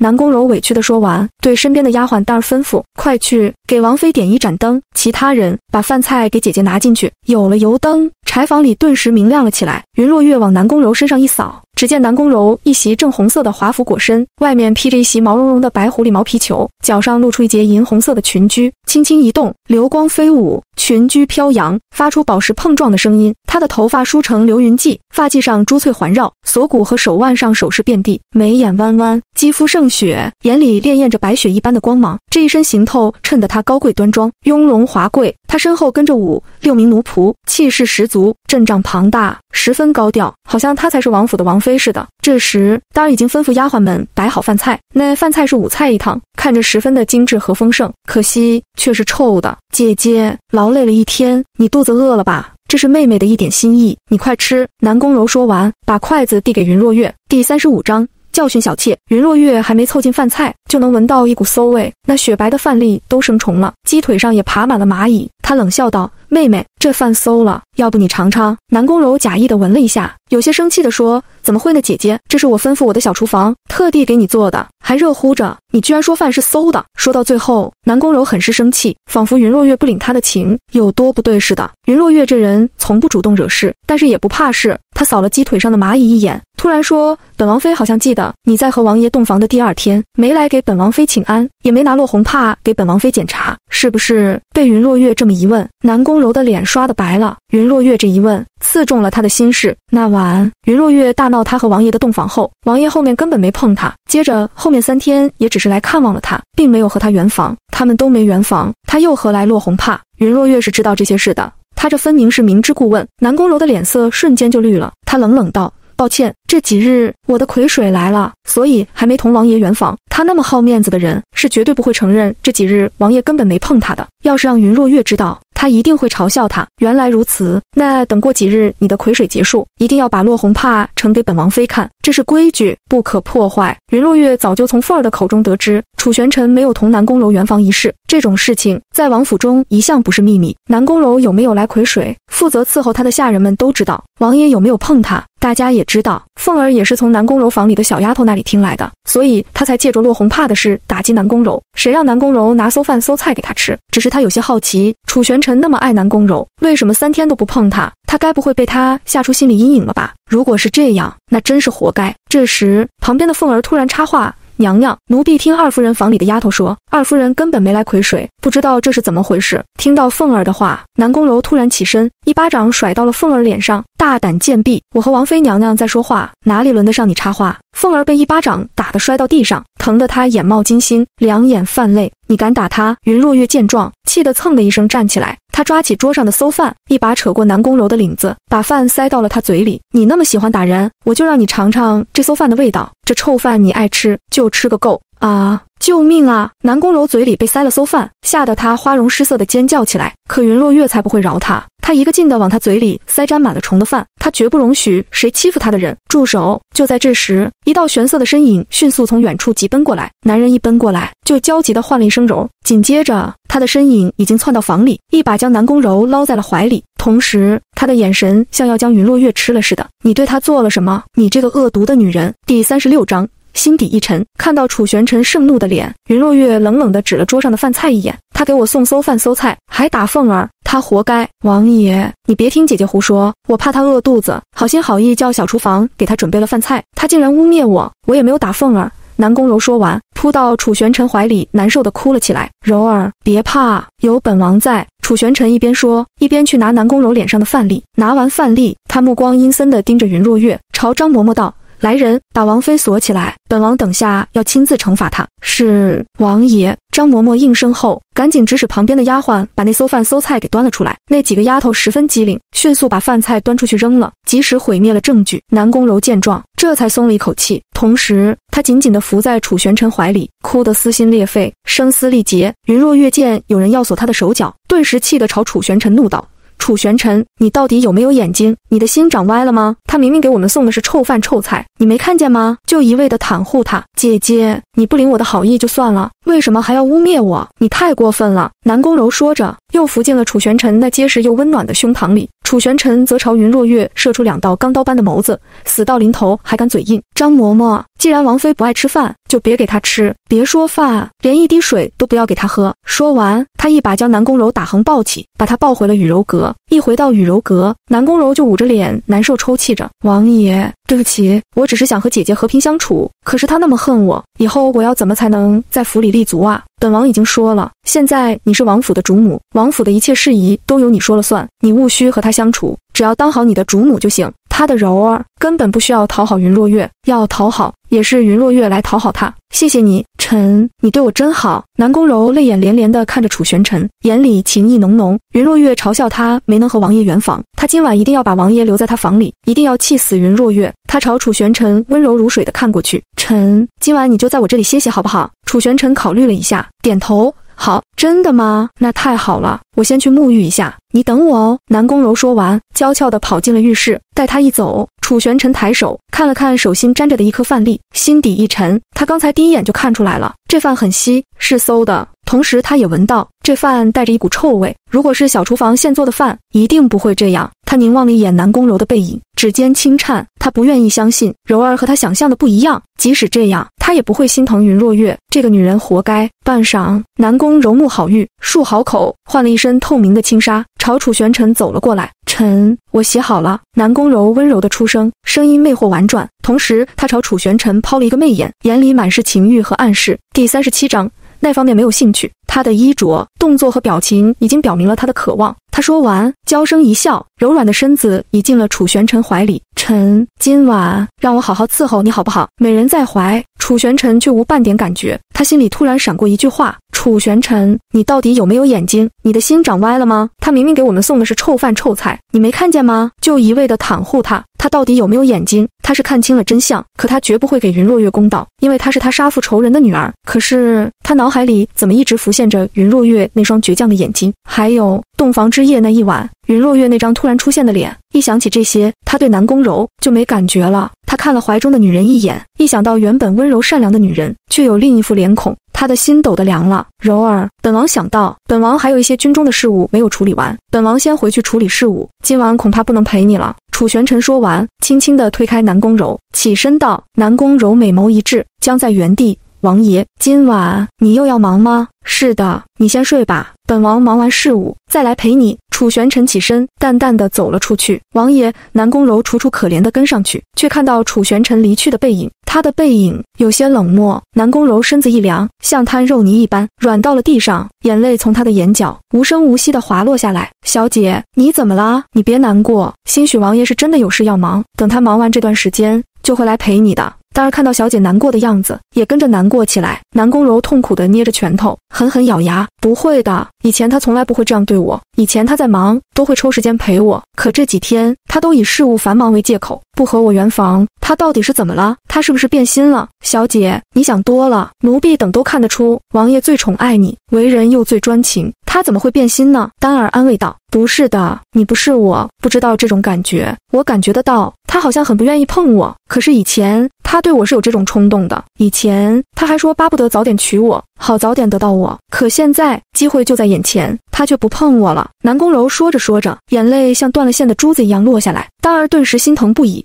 小姐，王爷那么爱你，不可能这么快就变心，说不定真的有事要忙，要不你找个机会问问他，这种事情我怎么问得出口？你说他会不会是被云若月吸引了，所以对我没兴趣了？毕竟云若月现在变漂亮了，甚至比他还漂亮，这种情况很有可能。怎么可能呢？王爷那么憎恨王妃，怎么可能被他吸引？小姐，你可是楚国第一美人，你要对自己有信心。王妃就算变漂亮，那也没你漂亮，她根本不配和你比。王爷连看都懒得看她一眼，你真的想多了，希望是吧？南宫柔心灰意冷地说，王爷为什么突然对她冷淡？他一定要弄清楚，他心中隐隐有预感，这件事与云若月有关。第38章，王爷教训。离开雨柔阁后，楚玄尘径直朝柴房走去，他要找云若月的麻烦，都是这个死女人害的。现在他一面对南宫柔，就提不起半点兴趣，心中全是阴影。他尝试了4夜，每夜都想留在南宫柔身边，可云若月那张脸就像冤魂似的，一直萦绕在他脑海里，害得他对情事都失去了兴趣。楚玄尘走到柴房前时，云若月已经被张嬷嬷命人锁了起来。此时，张嬷嬷手中拿着一根狼鞭，对着云若月那张如花似玉的脸比比划划的，好像正要对她用刑。张嬷嬷，让本王来！楚玄尘冷冷出声，从树影里走了出来。云若月一抬头，就被楚玄尘高大的阴影给笼罩住，他身上透着骇人的冷意，眼神锋利如刀，看得云若月的身子瑟缩了一下。王爷，你要亲手教训王妃吗？那太好了，王妃竟敢刺杀墨竹，为了墨竹，王爷一定要好好教训她。张嬷嬷得意地说，本王行事要你来智慧，滚下去！楚玄尘不悦地出声，他厌恶云若月，同样也厌恶张嬷嬷这种狗仗人势的奴才。张嬷嬷被这么一吼，顿时吓得脸色惨白，他赶紧转身就逃了。楚玄尘拿着那狼鞭，拿在手里试了一下，突然他一边打下去，有鞭子划破夜空的声音，吓了云若月一跳。只是他身上似乎没有半点痛感，他定睛一看，发现楚玄尘的鞭子只是打在了地上，把地上打出了一条深痕来，并没有打到他。好强劲的内力，如果这一鞭打到他身上，必定见肉10寸。边上的凤儿吓得直求饶，王爷，求你放过我家娘娘吧，她真的没有刺杀墨竹，她是进去给墨竹治伤的。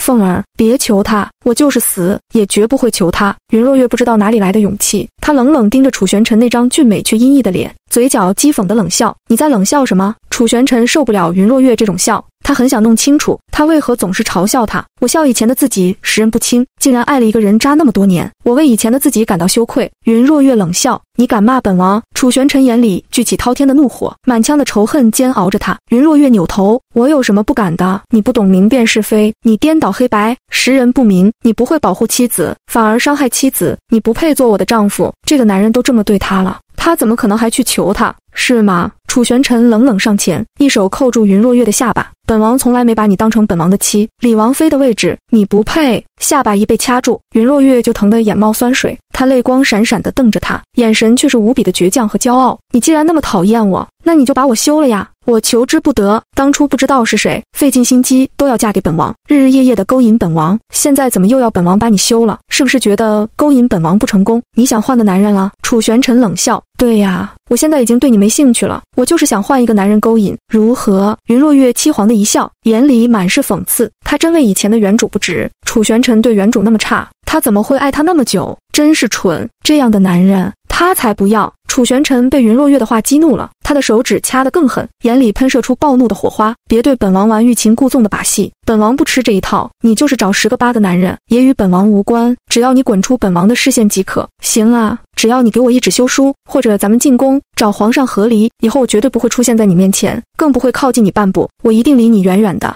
永远消失在你的世界。云若月笑道。楚玄尘怔住，以前云若月从来没说过这种话。第39章，当年的血仇，没想到他现在3番5次的要他休他，看来他是铁了心想找别的男人。这女人这么快就找好了下家，还是他在对他欲擒故纵？他真想马上休了他，可是说出口的却是另一番话。你以为李王府是你家，你想来就来，想走就走，本王偏不休你，你就是死也要孤独的死在李王府，他才不会放他自由。他越是想离开，他越要把他困在这里，他绝不会让云家的女儿过舒适的生活。李王，你还真是狠呐！云若月咬牙，没有你父亲狠。当年他作为楚药的造反先锋队，是害死我父皇和母后的罪魁祸首，本王哪有他狠？一想到当年的事，楚玄尘胸腔里就聚满了仇恨。他亲眼看到云清把剑刺进了母亲的胸腔里，看着母亲痛苦而亡，死不瞑目，他又怎么能够原谅这些人？因为心上压着仇恨，未能复仇。这么多年，他从来没有睡踏实过，更是从未开心过。他都睡不着，不好过，又怎么会让楚药家和云家的人好过？云若月知道楚药是当今皇帝洪元帝的名字，他以前从丫鬟口中隐隐听过楚玄尘憎恨他的原因，好像是他父亲对不起死去的先帝和先后，但是具体当年发生了什么事，大家都不知道，并且对这件事讳莫如深。毕竟现在是洪元帝的天下，谁敢议论先帝和先后的死因之谜？云若月道：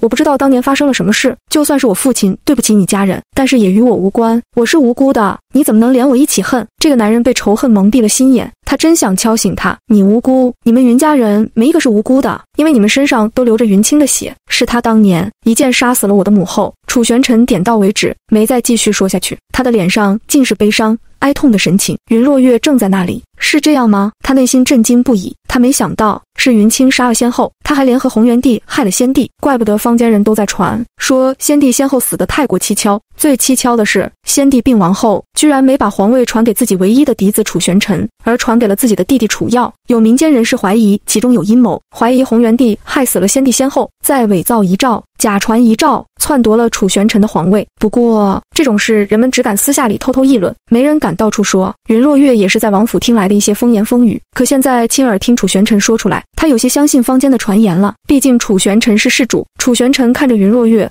所以你知道本王有多讨厌你吗？本王不会休你，你要死也得死在李王府。云若月道：我没有刺杀墨竹，我没有伤害过任何人，你为什么不放过我？以前你费尽心思的要留在本王身边，经常脱光了来勾引本王，可惜本王对你没兴趣。怎么勾引不到本王？你觉得自己变漂亮了，就想出去换个男人勾引，想在外面招蜂引蝶，损害本王的名声。楚玄尘说的话要有多毒就有多毒。第40章墨竹醒来，我勾引你。王爷，那天晚上你不是很享受吗？你既然那么讨厌我，为什么又那么享受？难不成你喜欢我？云若月的话总能戳中别人的痛点。楚玄尘回忆起他们圆房的那一夜，他是被他下了药，可是当时他是清醒的，知道自己在做什么，那种滋味令他疯狂，令他回味。正因为这样，他才强迫自己不要想起来，强迫自己更恨他，这样才能摒弃那晚的事。本王是个男人，送上门来的便宜货，本王当然不会拒绝。楚玄尘冷声说完，突然扬起鞭子，一鞭子打到云若月的背上。今夜云若月已经挑衅得他够久了，他要是不给他点教训，他不会闭嘴。一股钻心的痛从背上传来，云若月感觉自己的衣裳被打烂，肌肤被划破，他痛得喉头一甜，蓦地喷出一口鲜血，愤而急得上前抱住他。王爷，你别打娘娘，求你饶娘娘一命，求你了，滚开，再不滚开，本王连你一起打。青竹园外，莫离又命人把王太医请了过来。这一次他拿出全部家当，他这些年存的500两银子，叫人偷偷给了王太医，王太医才肯在半夜从床上爬起来，来替墨竹看看。王太医给墨竹治病，王爷是出了诊金的，但是莫离怕王太医不耐烦，希望他更用心一些，不得不拿出所有存款贿赂他。王太医被侍卫们抬过来的时候，还在轿子上呼呼大睡，一醒来他就不耐烦地嚷嚷：莫侍卫，老夫已经说过，你弟弟活不长了，你怎么还不死心，还坚持把老夫请来？他作为太医，常在宫中出入，有的是妃嫔给他贿赂，他根本不在乎这500两银子。他之所以来，是惧怕李王，如果让李王知道莫离派人去请他，他不来的话，肯定会被李王找麻烦的。他不敢得罪李王，不得不来。这一行扰了他的清梦，所以他的脸色很难看。王太医，我求你再给我弟弟看一回，你是宫中的御医，医术高明，是处理剑伤的高手，我相信你一定行的。莫离哀求着，都差点给王太医跪下了。不行不行，他的伤我早看过了，箭头取不出来，他的腿都烂了，人都醒不过来，我敢断定他没救了，活不过今晚。王太医不耐烦地说。就在这时，那屋里传来小丫头的声音：莫侍卫，莫竹醒了，他说他饿了，要喝小米粥。什么？莫离赶紧往屋里走。王太医见状也觉得疑惑，赶紧跟了进去。他断定今晚就要死的人怎么会突然醒来还要喝粥？莫离一个箭步冲进去，看到莫竹竟然坐了起来，而且他的精神比之前好多了。墨竹，你醒了，太好了，你终于醒了。莫离的眼眶都湿润了。大哥，我好饿，我想喝小米粥。墨竹一脸虚弱地说。好，我一直让人准备着，我马上叫人端来。这时候已经有勤快的小丫头去把小米粥和一些吃食端进来了。第41章。红衣美人。墨竹见状，肚子饿得咕噜咕噜的响，连口水都流了下来。很快他就喝了2碗粥，还吃了一个白面馒头。吃完这些，他才觉得好受多了。之前昏迷了几天，可把他饿坏了。莫离见状，却有些害怕。墨竹昏迷了那么多天，一直没有醒来，现在突然醒来，还那么有精神，他这是不是回光返照？这是不是代表墨竹很快就要死了？他的心顿时狠狠地扯痛起来。墨竹吃完东西后，突然左看看右看看，他看了好久都没看到那个红衣美人，他顿时急了，扯着莫离的袖子问：大哥，那个红衣美人呢？她去哪里了？我要见她。哪个红衣美人？我怎么不知道？就是王爷派来给我治伤的那位，那个长得非常漂亮的，眼睛大大的，皮肤白白的仙女。她说她是大夫，她给我喂了药，帮我把箭头拔出来，还给我清除了腐肉，包扎伤口。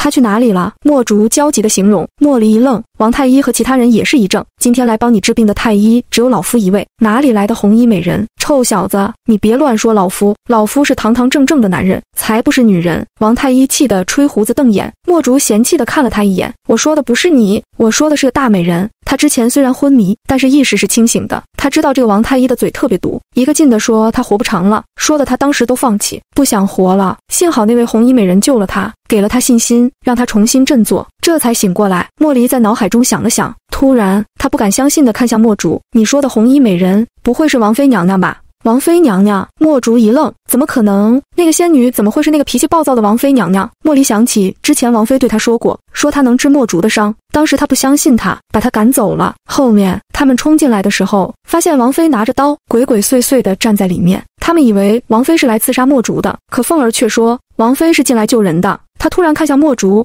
先让我看看你的伤。说完，他一把掀起墨竹的裤腿，看到墨竹的左大腿被纱布包得严严实实的，上面渗了些血水出来，说明这伤口真被处理过了。那块铁箭头呢？莫离问。美人把它拔出来了。墨竹说到这里，突然在枕头下摸到一个硬硬的东西，他赶紧拿了出来。他拿出来一看，那东西外面包有一块布，他赶紧把布打开，看到里面是一只断掉的铁箭头。对，就是这只铁箭头，就是美人帮我拔出来的。原来他帮我放在枕头下面了呀。墨竹的语气有种失而复得的快乐，真是王妃娘娘救了你。莫离说完，脸色瞬间急了，他知道王爷去找王妃的麻烦了，以王爷的很近，说不定王妃凶多吉少。想到这里，他走出门外，迅速往柴房跑去。柴房里，此时凤儿正紧紧地抱着云若月，害怕地看着楚玄尘手里的狼鞭。第42章。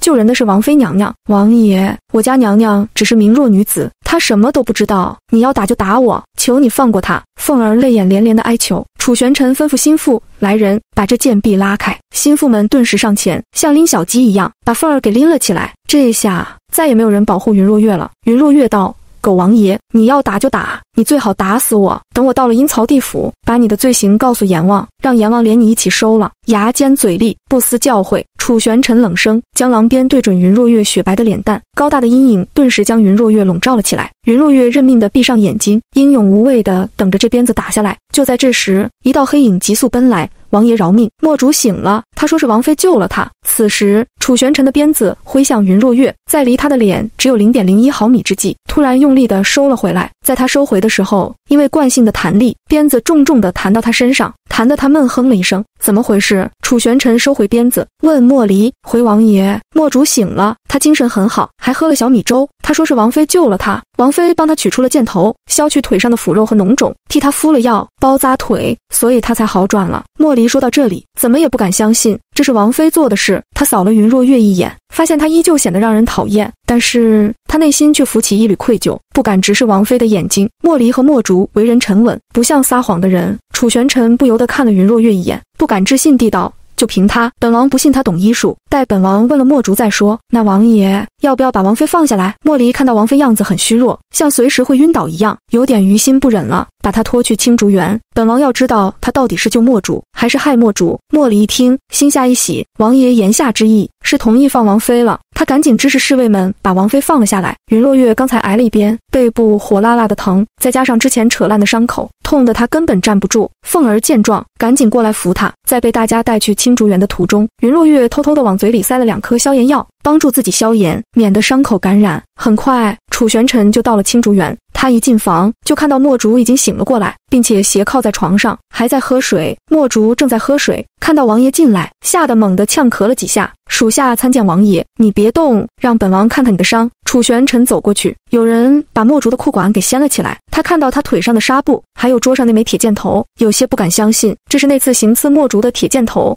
没想到云落月真的把这箭头弄出来了。这时莫离也把云落月带了进来，一看到云落月，墨竹顿时激动又欣喜，他朝他招手：美人，你终于肯出现了，我等了你很久，你去哪里了？美人，楚玄尘不悦地眯起眼睛，墨竹，你看清楚，她是王妃娘娘。莫离看到弟弟痴情的傻样，忍不住扶了扶额。第43章哪来的医术？墨竹脸上的喜悦瞬间没了，他惊奇地看着云若月，你真是王妃娘娘？你少说点话吧，要保存好体力，伤口才恢复得快。云若月道，你不是说你是王爷安排给我治病的大夫吗？怎么成王妃了？墨竹的脸已经垮了下来，看着快哭了。他好不容易有了一个心仪的美人，没想到人家是有妇之夫，还是他主子的女人，这叫他情何以堪？是这样的，当时我们不知道王妃会医术，没让她进来给你治病，所以她偷偷从后院进来给你治了。莫离赶紧解释，谢谢娘娘，娘娘对我的大恩大德，我无以为报，实在愧煞。墨竹拱手说，同时声音有些心碎，真是他给你取的箭头，他如何取的？楚玄尘冷声问。墨竹赶紧回答，娘娘给属下打了一针麻醉针，拿手术刀削去大腿上的腐肉，找到铁箭头，拿镊子夹了出来。她还给属下清洗和缝合伤口，上了药，缠上纱布，还给属下喂了2颗药。旁边的王太医听罢，有些疑惑地说，王妃一介女流，她是如何懂得行医的？老夫当时也想削去腐肉，把铁箭头硬取出来，但老夫怕墨竹受不了，又怕她大出血，才没敢行动。王妃胆子可真大，真敢拿病人的生命冒险。她是运气好，幸好墨竹没大出血，否则人就完了。王太医言下之意是云落月冒险了，她是运气好才救了墨竹。云落月冷冷地看了他一眼，他才不会告诉他，他的实验室里以前囤的有许多血袋，各种血型的血都有，如果在手术中出问题，他随时可以给墨竹输血。况且以他的经验和手法，只要不碰那些大的致命的血管，一般都不会大出血。这些王太医是不会知道的。墨竹一听，顿时瞪了王太医一眼，不管怎么说，都是王妃救了我，我觉得王妃的医术比你好，还比你有勇气。他可是记得当时莫离求王太医给他拔剑，王太医怕拔剑会引发他大出血，怕致死他，有损他的名声，根本不同意这样做，只愿意给他施针和开药，慢慢拖着他，到时候拖死了也不是他一个太医的责任。王太医被墨竹的话气得脸都绿了，他生气地背上自己的药箱，朝楚玄尘拱了拱手，王爷，是老夫无能，救不了人，请恕老夫无礼，先回去了。说完，他领着自己的药桶就走了出去，那背影生气得很。楚玄尘懒得看他，根本没把他放在眼里。这下他真的有些相信是云若月救了墨竹。他看向云若月，眼里充满了怀疑，你是从哪里习来的医术？我在娘家的时候，我母亲给我请了一位师傅教我医术，所以我对医术略懂一二。云若月回答，就你还能略懂一二？这一次是你运气好，下一次你可没这么好运。墨竹既然是你救回来的，你就负责给他治伤，治好了可以免去你之前惊吓南宫夫人的刑罚，治不好有你罪受。楚玄尘阴沉出声。第44章有利用价值的王妃。行，不过我浑身是伤，我要先回去养伤。云若月开始和楚玄尘讨价还价，他之所以给墨竹治伤，一是不能见死不救，二是要让楚玄尘觉得他有利用价值。一个有利用价值的人，大家都会忌惮他，尊重他，不会像以前那样欺负他。楚玄尘是李王府的主心骨，只要他不轻视他，别的人自然不敢得罪他。看在云若月救了墨竹的份上，楚玄尘终于松口。来人，送王妃回去休息。那吃食呢？之前我和凤儿每天只能吃冷馒头，现在怎么办？云若月大起胆子问，你想怎么办？楚玄尘俊美的眼里闪过一丝冷芒，仇人的女儿，给她冷馒头都算好的，他还敢要求更多？我受了伤，需要补充营养，我又是王府的王妃，这吃食不可能连南宫夫人都不如吧？南宫夫人可有小厨房，你看着办。我好得快，墨竹就好得快。云若月冷声说，他知道墨竹是替楚玄尘挡了一剑，才变成这样。现在楚玄尘比谁都更想救活墨竹，他提出这点意见，他一定会同意。楚玄尘俊美的凤眸冷冷看了云若月一眼，这女人变聪明了，不过看着还是很恶心。莫离，给王妃拨几个丫头，给她开一个小厨房。说到这里，他的目光警告地扫向云若月，你要是治不好莫主，本王拿你是问。说完，他转身冷冷地走了出去，只留下一个金贵不可亵渎的背影。云若月走向莫主，检查了一下他的伤口，道：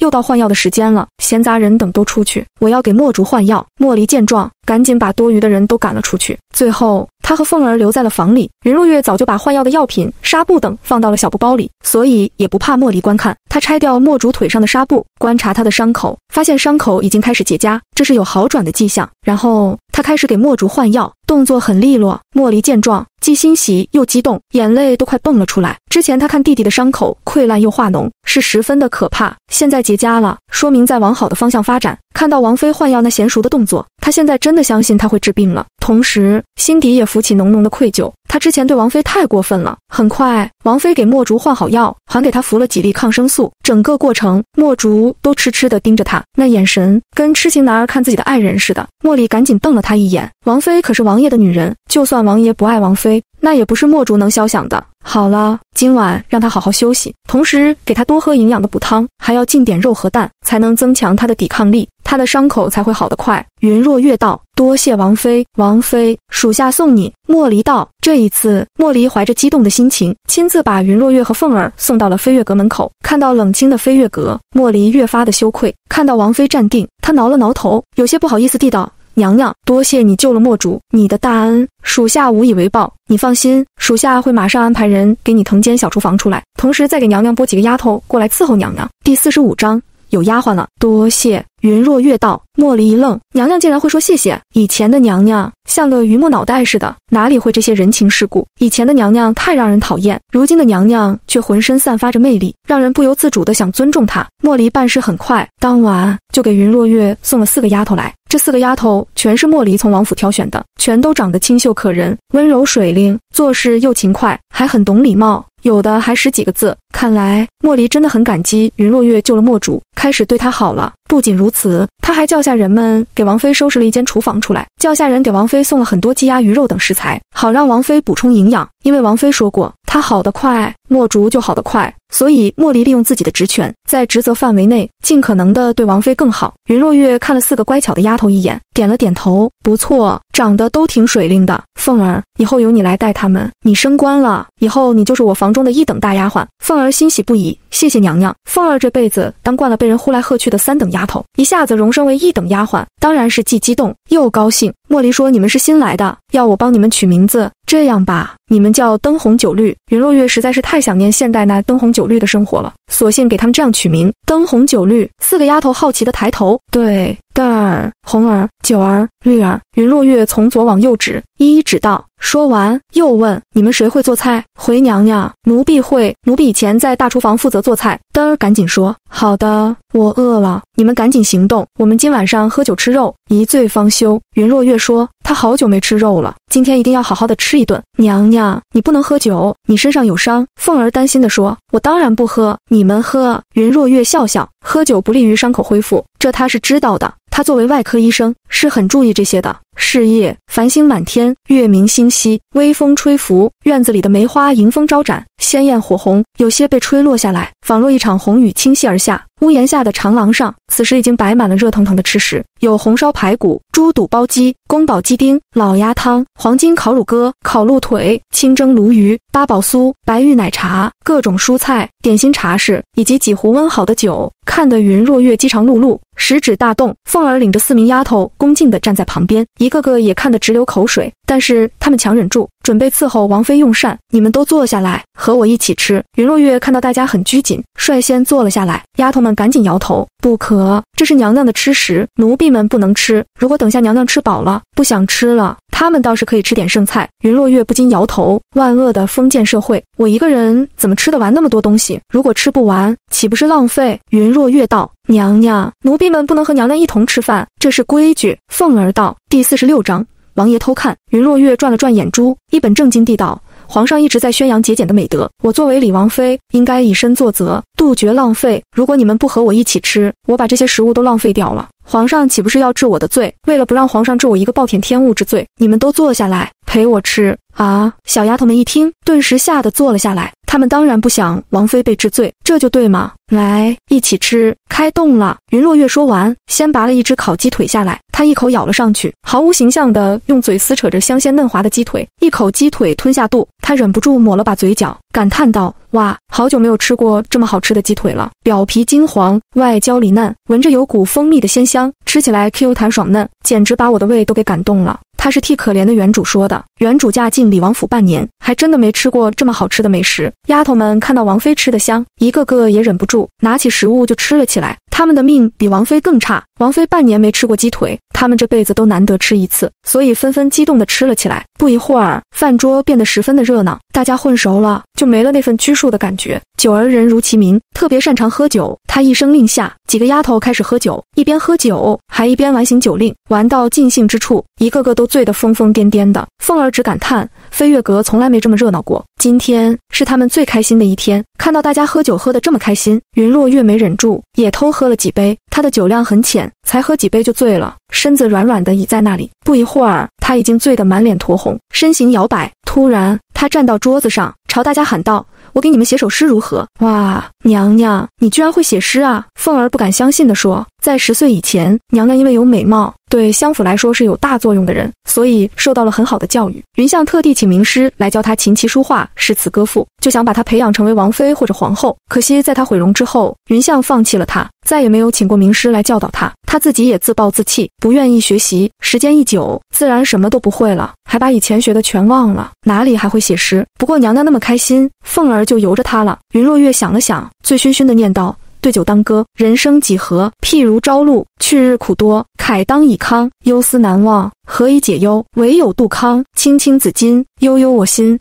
但为君故，沉吟至今。哇，好诗，好诗！凤儿他们惊奇地拍着掌，小姐怎么会写诗了？还写得这么好！楚玄尘走到飞月阁的时候，看到的就是这样一幅景象。云落月正站在桌子上，仰头望天，她手中拿着一壶酒，正潇洒肆意地往嘴里倒酒。她脱了鞋袜，一双雪白的脚丫娇俏可爱，每一颗脚趾都像葡萄粒似的珠圆玉润，晶莹剔透。清风吹拂着她的长发，露出她精致美丽的小脸，她整个人显得凄清忧伤，婉转惆怅，好像落入凡尘的仙子。第47章打了王爷。看到这一幕，楚玄尘愣住了，他从来没有见过他这副样子，是这么的吸引人，这种潇洒肆意、洒脱随性，是他以前从来没见过的。他没想到他还会写诗，还写得那么好，他的眼里顿时浮起一缕怀疑，以前的云若月什么都不会，根本不会写诗，怎么一转眼就会写诗了？这时凤儿担忧地看向云若月，娘娘，你怎么把鞋给脱了？要是让王爷看到你这副样子，肯定会生气的。老娘才不管他的，老娘爱脱就脱，爱穿就穿，关他鸟事。云若月醉态翩然地道。可是娘娘，你以前不是最害怕王爷说你吗？那是以前，以前是以前，现在是现在。以前的云若月喜欢他，为了他可以不要自尊，作践自己。现在的云若月已经变了，她绝不会为了一个男人要死要活的，更不会为别人而活，只为自己而活。云若月说完，仰头又喝了一口酒。精彩，精彩！不远处，一道银白色的身影突然走了出来。楚玄尘拍着手，一步一履地走了过来。云若月被这声音一下，脚底失足，猛地掉到了地上，把她的屁屁都摔成了4瓣。她眯起眼睛一看，在那月影之下，楚玄尘身着一袭银白色的锦袍，正朝她冷冷地走了过来。她的打扮永远是一丝不苟，清贵华丽。她腰系玉带，头戴玉冠，一头乌黑的青丝挽了起来，一些垂在后面。那张脸庞俊美无双，像工匠精心雕刻过的一样，斧削刀阔，巧夺天工，美得人神共愤，天怒人怨。微风扬起她银白色的袍子，她白衣翩翩，气宇非凡。那一袭银衣银光闪闪，像天上的碎金一样，若隐若现，瑰丽无双。丫头们看到楚玄尘，全都吓得瞬间清醒，她们迅速跪到地上参见王爷。云若月却仍旧醉醺醺的，她根本没清醒。她看到丫头们都跪了下来，忙瞪向他们，他是谁呀？你们跪什么跪？快起来，都别跪他！娘娘，他是王爷啊！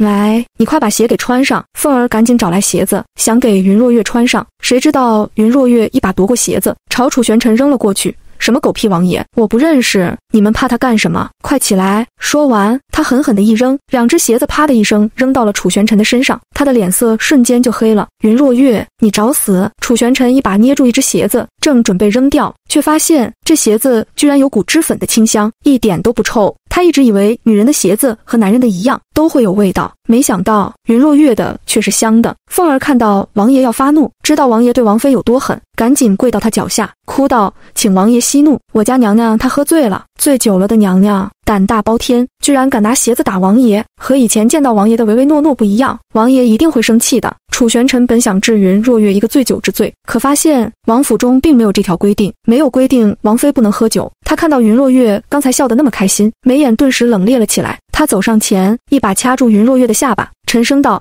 谁让你在这里喝酒的？作为王妃，行为一点都不端庄，疯疯癫癫的，把王府搞得乌烟瘴气的，像个什么样子？”第48章。下巴的刺痛，他每日生活在煎熬之中，杀父仇人的女儿却在这里开心的喝酒，他怎么会允许？有他在的一天，他都别想开心。下巴传来的刺痛让云若月瞬间清醒了，他睁开眼就看到楚玄尘那张放大的俊脸，还有他眼里滔天的盛怒。他不知道他哪里惹到他了，他只是喝个酒而已，他就来找他的麻烦，他真是太过分了。他怒道：“这是我的地方，谁规定我不能在这里喝酒？王府规定不能喝酒吗？这是你的地方，你别忘了，这是本王的王府，这里的规则由本王制定，本王说不可以就不可以。”楚玄尘森冷道。云若月冷笑，眼里满是讥刺：“你这根本就是故意找我的麻烦，你不在南宫楼房里待着，来我这里干什么？别告诉我，你跑来偷看我，是对我有兴趣？你想多了，本王就是对一只狗感兴趣，也不会对你感兴趣。哎呀，我真没想到，王爷的癖好这么奇怪，居然会对狗感兴趣。”云若月道：“你少牙尖嘴利，治不好墨竹的伤，本王要你好看。”楚玄尘说完，狠狠的一甩，就把云若月甩到了地上，毫无怜惜之情，脚一接触到冰凉的地面，冻得云若月咬了咬银牙。酒劲过后，他才知道现在有多冷。鞋，凤儿，快给我拿鞋来，我好冷。等云若月穿好鞋之后，发现楚玄尘早已经气愤地走了。这男人像个火药桶似的，每天都想找他的麻烦，他真恨不得剜了他。雨柔阁里，南宫柔听完丹儿的禀报，尖利的指甲狠狠地掐进了手心里。你说王妃不仅稳定了墨竹的伤，还有了丫鬟和小厨房？南宫柔不敢相信地问。丹儿点头，是的，王妃不知道怎么的，突然学会了医术，她帮墨竹把箭头拔了出来，墨竹已经好转了许多。王爷见状，就让人给王妃拨了几个丫头过去，还给她辟了一间小厨房。听说王妃在吃饭的时候，王爷还跑过去偷看了。真的？南宫柔的胸腔聚起了熊熊的怒火，眼里迸发出极度的冷芒。张嬷嬷亲眼看见的，千真万确。不过张嬷嬷说了，说王爷说的，如果王妃能治好墨竹的伤，就不惩罚她之前闹你们洞房的事。如果她治不好，王爷不会放过她，会重重的处置她。那她去偷看她干什么？难不成王爷觉得王妃变漂亮了，对她感兴趣了？丹儿不屑地嗤笑，那只是飞月阁那几个丫头们的说辞，他们说是王爷跑去偷看王妃娘娘，那是他们给自己脸上贴金。王爷那么讨厌王妃，怎么会去偷看她？她有什么好看的？她还没有夫人你好看。我猜王爷去看王妃，肯定是去指责她的，因为当时王妃喝了酒，在院子里发酒疯，大喊大叫的，肯定打扰到了隔壁的王爷，王爷才去警告她的。南宫柔一愣，说来，按照王府的规定，王爷和王妃住的地方隔的是最近的，只有1墙之隔，而他的雨柔阁却离王爷的星辰阁很远。第49章病情恶化，也就是说，这样云若月就有了近水楼台先得月的机会。王爷说，如果王妃治不好墨竹的伤，会惩罚她。南宫柔阴冷地问：是的，王爷那么憎恨王妃，依王爷的脾气，要是王妃治死了墨竹，他一定会杀了她。南宫柔瞪了丹儿一眼，不可胡说，王妃是王爷的正妻，他怎么可能这样对她？王爷爱的是夫人你，要不是王妃在你们中间横插一杠，哪里轮得到她当你王妃？依奴婢看，王爷早晚会休了她，把你抬为正妃。丹儿吃冷道：丹儿，别这样说姐姐，她好歹是王府的女主人。南宫柔轻斥丹儿：夫人，你真是太善良了，人家都气到你头上来了，你还为她说话，再让王妃做大下去，你的地位就岌岌可危了。丹儿担忧地说：不会的，我相信王爷的心，他不会让人欺负我的。再说姐姐也不是那种人。丹儿见夫人如此大度，恨铁不成钢地看了她一眼，转身走了出去。清晨，一缕阳光洒在云若月的脸上，她迷迷糊糊地睁开眼睛，坐了起来。她觉得头昏脑胀，难受地抱了抱头，同时昨晚的事情像流水一样倾泻进她脑海里。她想起来了，她拿鞋子打楚玄尘，还当着丫鬟们的面骂了他。平时她是没这个胆子的，昨晚一喝醉就胆大包天了，幸好这男人没杀了她，否则她的小命都没了。她迅速走到梳妆台前坐下，看了镜中的自己一眼，那原本白玉般精巧的下巴，上面赫然有一些青色的印子，一看就是楚玄尘的手笔。这男人可真狠，对女人一点也不怜香惜玉。不，他对南宫柔很怜惜，对她却粗暴的要命。他从医疗系统里拿了些活血化瘀的消肿止痛钉，涂了下巴，这才准备梳洗。这几天云若月都在休息，努力的让伤口恢复。他用的全是最好的药，所以背上的伤口恢复得很快。很快，他背部上的边痕就只剩一些浅色的印子了。等他继续用药去除掉背上的疤，这伤就全好了。同时，墨竹的伤口也恢复得越来越好。云若月每天都给他换药、喂药。5天之后，他的伤口开始结痂，肉也在长拢。他的精神越来越好，吃得越来越多，看得莫离热泪盈眶的。王妃娘娘太厉害了，她救了墨竹，真是墨家的救命恩人啊！可是这天夜里，云若月正在看书的时候，张嬷嬷突然带了几个凶狠的恶奴过来，指着她就喝道：“王妃娘娘，墨竹都快死了，你却好意思在这里看书？王爷说了，墨竹病情恶化，陷入昏迷，是你没治好他，叫老奴来把你拿过去。拿你是问？”云若月一惊，手中的书都惊得落到了地上。她冷声问：“墨竹明明都好得差不多了，怎么会恶化？这你得去向王爷解释。墨竹今天上吐下泻了一晚上，还发高烧，呼吸困难，伤口也化了脓，还陷入了昏迷。你到底给他用了什么药？他的伤口为什么会恶化？”张嬷嬷斥责道。第50章。怎么会昏迷？云若月没理张嬷嬷，她翻身下床，拽起桌上的布包，带着凤儿就往青竹园走去。来到青竹园，里面已经传来一些小丫鬟的哭声，还有莫离恼怒的声音。哭什么哭？墨竹还没死呢。云若月迅速走进去，一走进去，她就闻到一股奇特的怪味，这味道像花香，又像药香，怪怪的，很少见。她之所以能闻到这股味道，是因为平常一直开着的窗户却突然被关上了。她一抬头，没看到墨竹，倒看到正冷冷坐在桌子旁的楚玄尘。楚玄尘穿了一袭深蓝色的锦袍，袍子上绣着祥云暗纹，以金线滚边，在烛光下蓝光熠熠。他一张脸深沉诡谲，目光像刀子似的穿向云若月，像要将云若月射穿一样。他站起身来，居高临下的看向云若月，声音低沉冷酷，像来自地狱，说：“你对墨竹做了什么？他的病为什么会恶化？我除了给他治伤，什么都没做。”云若月说完，走上前，正要去看墨竹，却被楚玄尘拦住了。“有王太医在，你不用去了。墨竹变成这样，本王要你给我一个解释。我连他的伤口都没看，怎么知道他到底怎么样？我用的药没问题，如果没出其他岔子，他一定不会昏迷。”云若月愤懑地说。这时，王太医一脸气愤地走了过来，他指着云若月就说：“王妃娘娘，可否把你给墨竹用的药拿给老夫看一下？你看不懂。”云若月转身看向楚玄尘：“王爷，墨竹是我治的，我现在要给他看伤，你放我过去，让我看看他的情况。”王太医插话：“王妃娘娘，老夫怀疑你根本不懂医术，你之前是强行把墨竹的铁箭头拔出来，那是胡乱医治，你早已损伤了他的身体。他当时之所以能醒来，那是因为回光返照，现在回光返照结束，所以他的病情又恶化了。你这庸医害人，庸医害人呐！你胡说，我给他用了最好的药，怎么会是回光返照？”云若月不想和王太医这等自大的理论，他转身，目光怔怔地看着楚玄尘：“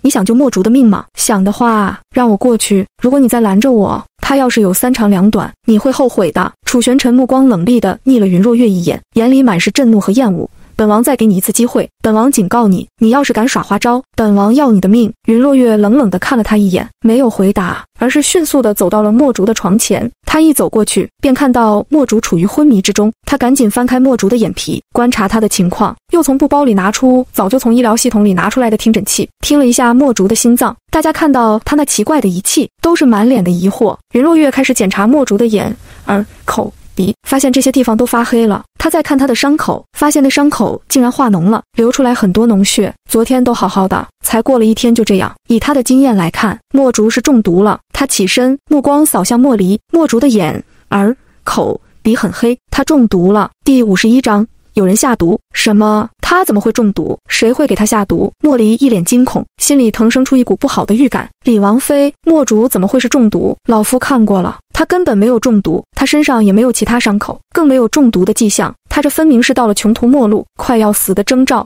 皮肤才会如此暗沉。王太医冷声说。云若月道：错，人如果死亡了，最开始皮肤只会苍白，不会发黑，更何况墨竹的心率正常，他还活着，这时候就变黑，他肯定是中毒了。云若月自信满满的说完，转身问莫离：莫侍卫，这几日墨竹的饮食可有异常？他的饮食又是谁安排的？娘娘是怀疑有人在墨竹的饭菜里下毒。莫离紧张地问：我检查了他的身体，他身上没有针孔或其他伤口，看来内毒是从食物里下进去的，现在必须严查负责食物采买、烹饪和给他送饭菜的人。云若月道。楚玄尘一听，沉下脸来，当即朝莫离吩咐，传令下去，把所有负责食物采买、负责给墨竹做饭和送饭的人全叫过来，本王要亲自审问。不一会儿，一干人等全都跪到了院子里头。楚玄尘坐在雕花大椅上，手中端着一杯茶，亲自审问他们。结果审了半天，什么都没审出来。厨子和丫鬟们一个个都信誓旦旦地发誓，说他们没有下毒。楚玄尘派人去他们房里搜，也没有搜出毒药来。云若月拿针检查了厨房的食物以及墨竹吃过的食物，也没有检查出毒素来。这下他疑惑了，墨竹明明有中毒的迹象，这饭菜里却检查不出毒素来。这下王太医顿时得意地捋了捋胡须，他冷笑地盯着云若月：王妃娘娘，怎么样？老夫说他不是中毒，而是穷途末路了，老夫没说错吧？你什么都没查出来，竟敢妄言他中毒，真是胡扯。云若月没理他，突然跑到院子里转了起来，因为他在这个院子里闻到了和墨竹房里一模一样的香味。他看了一眼这院子，发现不远处摆了几十盆各色各样好看的奇花，他越往前走，那奇怪的香味就越浓。不过时而有其他花卉的香味飘过来，掩盖了那奇花的味道，但他只要细心的一闻，还是能辨别出那奇特的味道来。那味道和普通的花香不一样，带着点药香。娘娘，你发现什么了？莫离觉得奇怪，上前问云若月。我还不清楚。云若月道。王太医得意地冷哼一声，他能发现什么？他根本不会医术，在卖关子罢了。墨竹明明是不行了，他居然说他中毒。老夫检查过墨竹的身体，还有他的吃食，根本没有中毒的迹象。王妃娘娘，你要是不会治伤就早说，如果按照之前老夫用的保守疗法，说不定墨竹的情况不会恶化，结果你那么一整，他就不行了，你简直是在残害人命。哼！云若月冷冷地看了王太医一眼，那晚你不是说墨竹就不回来了，要茉莉赶紧准备后事吗？怎么现在又说不会恶化？第52章家竹逃毒。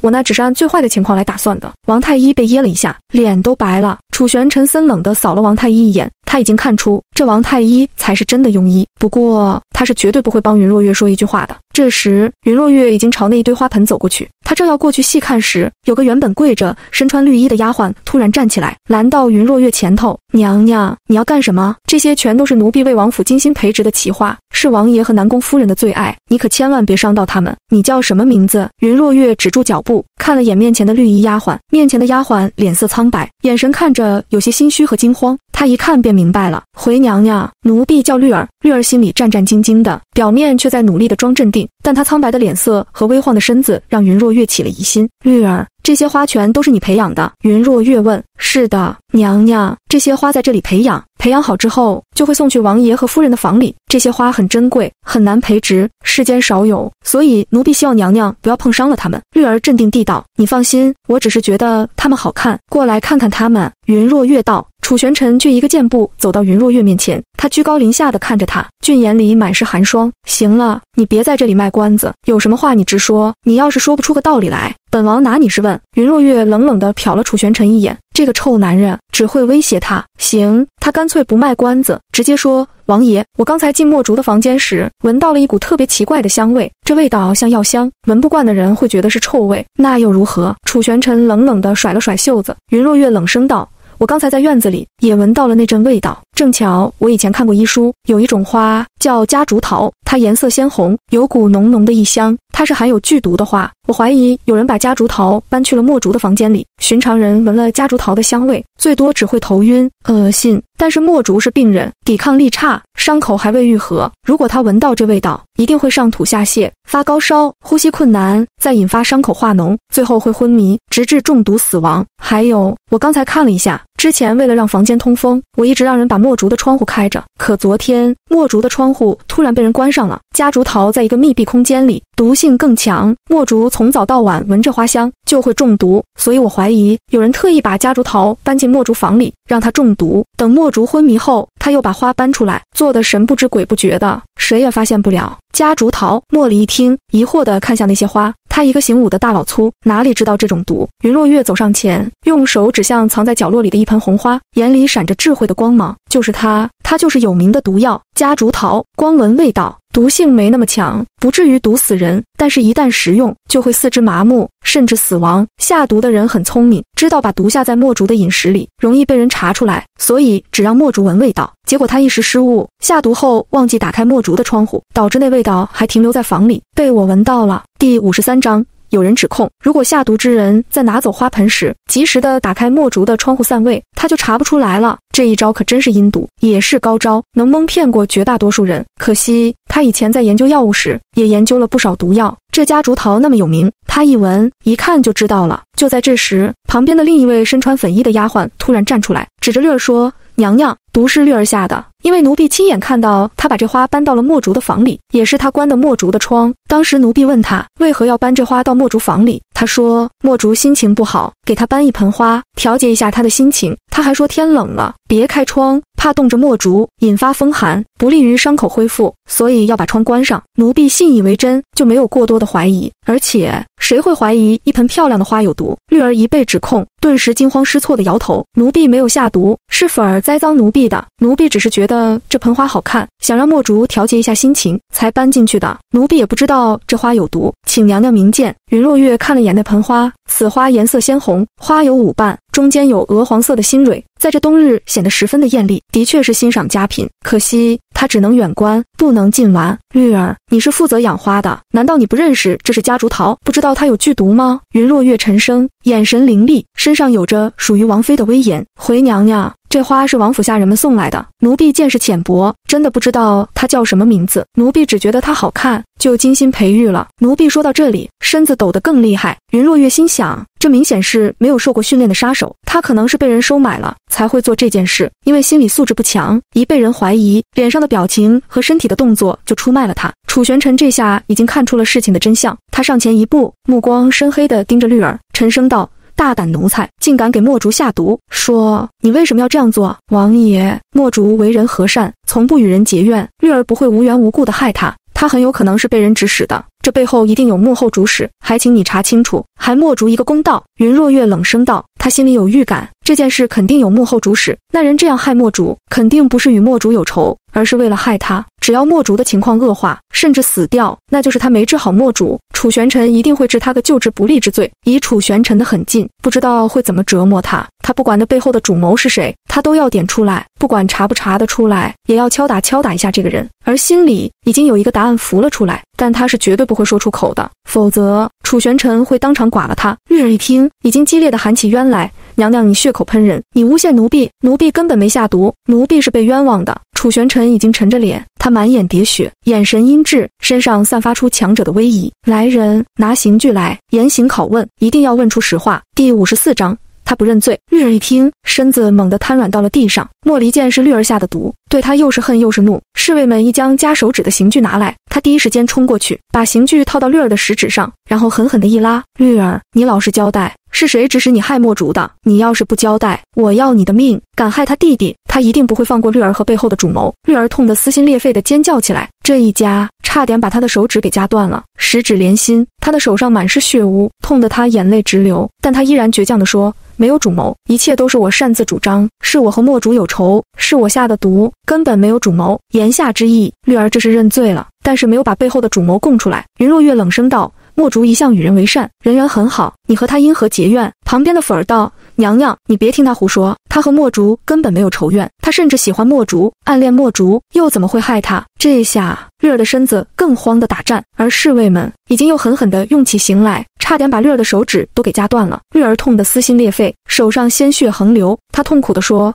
是奴婢是喜欢墨竹，但是墨竹不喜欢奴婢，他瞧不起奴婢，只是一个3等丫头，他拒绝了奴婢，所以奴婢才给他下了毒。”绿儿紧紧咬着牙关，他的一家老小都在人家手里，他就是死也不会把幕后主使招供出来的。他根本不想伤害墨竹，可是对方给了他一笔他这辈子都赚不来的银子，还拿他家人的性命威胁他，他不得不这样做，他只得对不起墨竹。如果他和墨竹真的死了，正好可以到阴间做一对鬼夫妻，也算全了他的心愿。云若月冷声：“你这是因爱生恨，我不信。绿儿，你是不是被人威胁了？或者是你的家人在别人手里？你老实告诉王爷，只要你肯说实话，王爷会帮助你的家人，还会放过你。”楚玄尘蹙眉，他可没有这样承诺。真的？绿儿眼里含着一丝希望。不敢相信地看向云若月。真的？我一言既出，驷马难追。云若月道：奴婢啊！绿儿正要说话，突然她张大嘴巴，身子难受地僵了一下，然后身子一歪，重重地倒在了地上。云若月见状，赶紧上前，她看到绿儿倒在地上，嘴角流出乌黑的鲜血，瞪大眼睛，身体僵直，已经没了气息。云若月伸手在绿儿鼻子面前探了探，一脸痛心，说：他死了，这么快就死了。莫离震惊，他走过来，翻过绿儿的身子检查，一检查，他突然在绿儿的脖子上发现2根银针，他赶紧把银针拔了出来。你们看，他中针了，这针上有剧毒。云若月也赶紧看向那针，那是2根很普通的银针，上面没有任何标记和图案，针尖是黑色的，可见染了剧毒。对方是在杀人灭口，绿儿死了，看来死无对证，那幕后的人暂时查不出来了。云若月沉声道：第55章。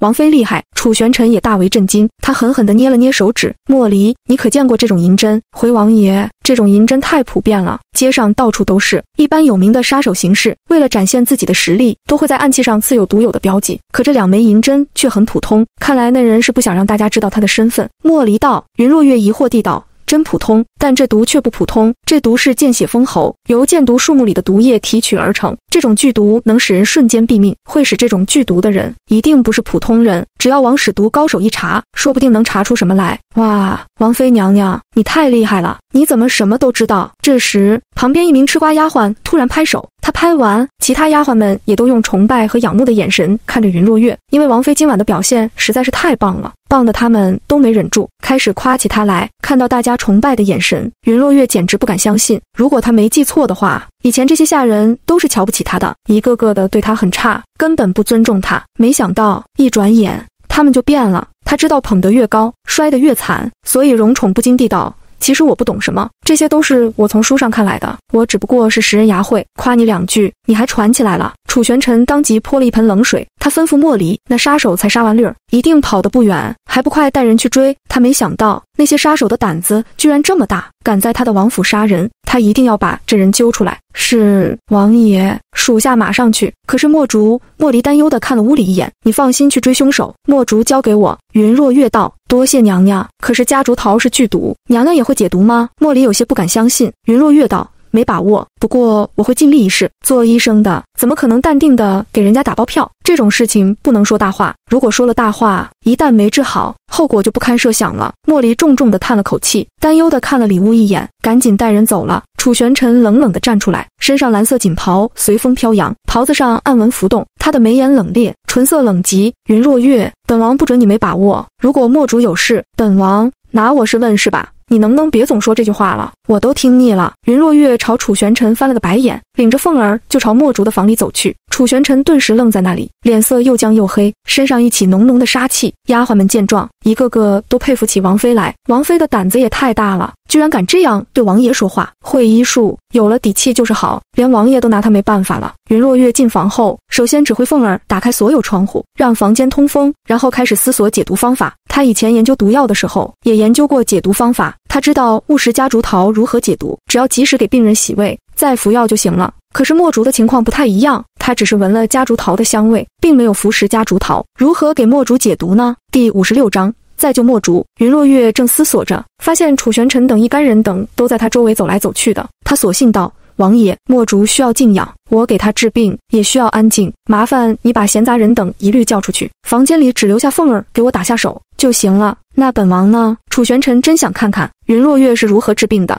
现在这个女人身上满是秘密，他对她很好奇。你当然也要出去。云若月毫不客气地道：连本王也要出去？凭什么？楚玄尘那张俊美无愁的脸立刻变得十分难看。就凭我是大夫，你不是？要不你来给他解毒？楚玄尘狠狠地咬了咬牙，铁青着脸转身走了出去。他一走出去，迅速把围观的下人们驱散，然后一个旋身飞上了屋顶。他在屋顶上冷冷地走着，身形颀长，俊秀挺拔，风扬起他的袍子，吹拂他的黑发，月亮斜在他头顶，将他衬得像从天上下凡的谪仙似的。他轻轻地抬脚，袍子随风飞扬，人就到了墨竹房顶的上方。纤长的玉指冷冷地一挑，就掀开了几块瓦片，他能很清楚地看见房里的一切。此时云若月已经叫凤儿把房门给关上，他在给人治病的时候不喜欢有人打扰，因为这样会干扰他。再说他也不想让人发现他的医疗系统，因为开窗通了好一阵子风，屋子里没有夹竹桃的香味。渐渐的，墨竹竟然醒了过来。云若月知道，这就像人煤气中毒一样，只要中毒不深，一通风人就会醒来。但是因为他们中了毒，体内吸入了大量的毒气，导致他们呼吸不畅，如果不及时治疗，也会死人。果然，醒来的墨竹突然急促地呼吸起来，他越想呼吸，却发现呼吸不了，他体内缺氧，他难受地抬起头，像要窒息一样，脸色涨得通红。娘娘，我好难受，救命！云若月赶紧上前安抚他，墨竹，你是不是感觉呼吸困难，呼吸不畅？是的，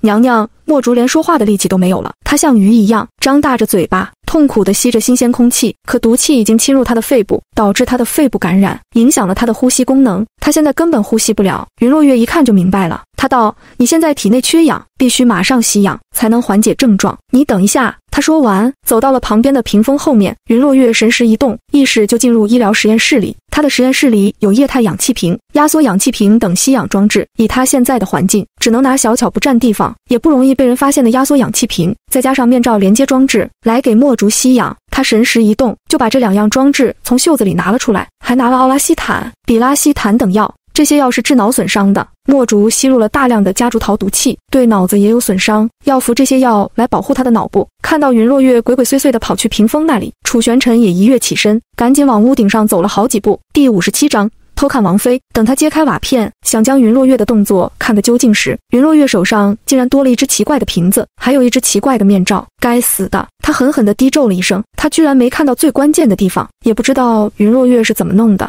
手上突然多了这几样东西。这时云若月已经拿好氧气瓶和面罩，他迅速走到墨竹面前，把氧气瓶挂上，还把氧气瓶上的装置和面罩连接上，这才把面罩扣到了墨竹的脸上。面罩一到，氧气就输送到了。墨竹一吸到氧气，顿时舒服地啊了一声，他感觉身体轻松，身体像慢慢地打通了似的。有了这个面罩，他的呼吸瞬间通畅，再也不难受了。凤儿看着这个奇怪的东西，不由得问王妃：娘娘，这是什么呀？你从哪里弄来的？这是压缩氧气瓶，墨竹现在缺氧，这是给他吸氧的，他吸了氧就能呼吸通畅，人也不会死。什么是氧？凤儿一脸懵逼。氧气就是我们人活着需要吸入的气体，它就在空气中，平时看不见摸不着，但人离了它就会死。云若月解释：这也是大夫人给你的吗？凤儿问。云若月摇头：不是，是我那个神秘的师傅给我的。哦，小姐，我懂了。之前云若月怕露馅，提前和凤儿沟通过，如果有人问起她的医术是谁教的，就说是她的神秘师傅教的，所以凤儿一听就懂了。她不懂小姐为什么会医术，更没见过那个师傅，但是现在的小姐变得那么厉害，她就不会怀疑，更会维护小姐。给墨竹输入氧气之后，云若月又给她服了治疗脑损伤的药，她还给她服了几颗消炎药，目的是把肺部的炎症给消掉，这样坚持几天，墨竹身上的毒性就会消除。然后她揭开墨竹的裤管，从布包里拿出一次性手术刀，又像上次那样给她做清创手术。她给墨竹削去发脓的腐肉，用碘伏给伤口消了毒，这才把伤口包扎好。做完这一切，她已经累得满头大汗，气喘吁吁的。有了氧气瓶，墨竹的脸色明显好多了。她定定地看着王妃，眼里满是痴情。王妃要是不是王妃，只是个普通的大夫，那该有多好啊！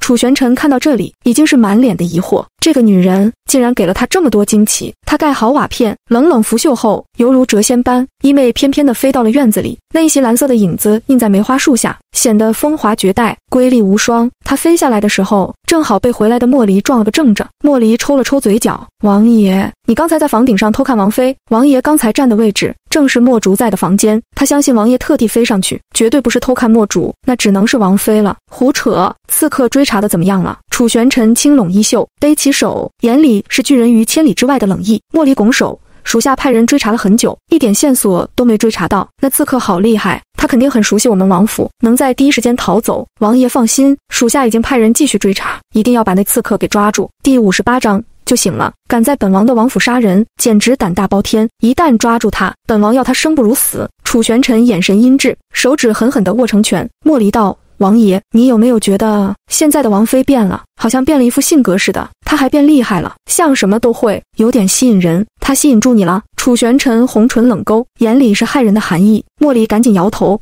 属下不敢，属下只是觉得王妃变得很奇怪，王妃身上似乎有很多秘密，让人很想一探究竟。楚玄尘眯起眼睛，那只是丑人多作怪罢了。不过本王也不相信一个人的变化会这么大，他以前不会医术，不懂诗词，一转眼什么都会了。莫离，你派几个人去相府调查一下，看以前的王妃是不是这样的。云若月才嫁给他半年，他从来没有了解过他，对他的事情一概不知，所以他要查清楚。莫离一愣，眼里闪过一丝骇意。王爷，你怀疑王妃变了一个人？你该不会是怀疑她被妖怪附身了，换了颗心吧？如果这样的话，是不是要请道士来做法，让道士把王妃身上的妖邪给除去？怎么做法？把王妃烧了，把里面的妖怪烧出来，让他现原形。楚玄尘冷声问。莫离摇头，这些属下也不清楚。但是王妃救了我弟弟，王爷难道不觉得王妃变优秀了吗？如果她体内住了个优秀的妖怪，那也总比以前的她强。这样的话，属下宁愿要有妖怪的王妃，也不要以前那个。楚玄尘听到这里，生气地瞪了莫离一眼，他伸手在莫离头上敲了2下，不悦地道：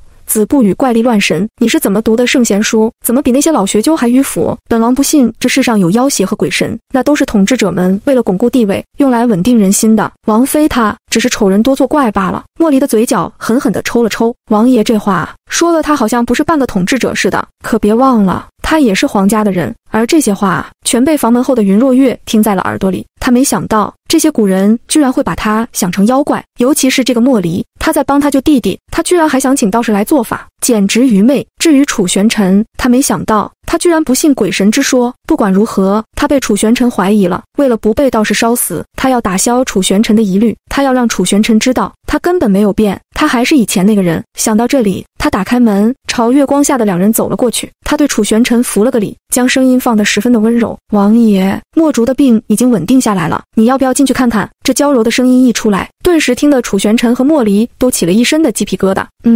楚玄尘冷冷说完，人已经进了房间。他一进去就看到墨竹戴着氧气面罩的样子，由于他之前在房顶上偷看过，所以一点也不惊讶。倒是莫离看到弟弟脸上的装置，是一脸的惊奇。娘娘，墨竹醒了吗？这东西好厉害，这是什么呀？第59章，你有病吗？你没长眼睛吗？自己不会看。云若月冷冷地回答，理都不理莫离。莫离刚才还怀疑他是妖怪，他才不想理他。莫离一愣，娘娘这是怎么了？怎么这样对他说话？之前还好好的，对他客客气气的，一转眼就变了。女人心，海底针，真是捉摸不透。凤儿看到莫离可怜巴巴，又对知识十分渴求的样子，忍不住说，莫大哥，这是呼吸面罩，那是氧气瓶，是给莫竹供氧气的。莫竹刚才呼吸困难，现在有了氧气瓶，好多了。这么神奇，这是什么材料做的？莫离说完，想伸手去摸那氧气瓶，云若月一个箭步挡在他面前，沉声道，别摸，别弄脏了。1，他现在讨厌莫离，所以不让他摸。2，这是塑料做的，这个年代根本没有塑料，他根本没办法解释这些东西是从哪里来的，所以不想让莫离摸。莫离碰了一鼻子灰，只得悻悻地退了回来，跑去照顾莫竹。这时莫竹已经可以说话了，他戴着氧气面罩，朝楚玄尘道，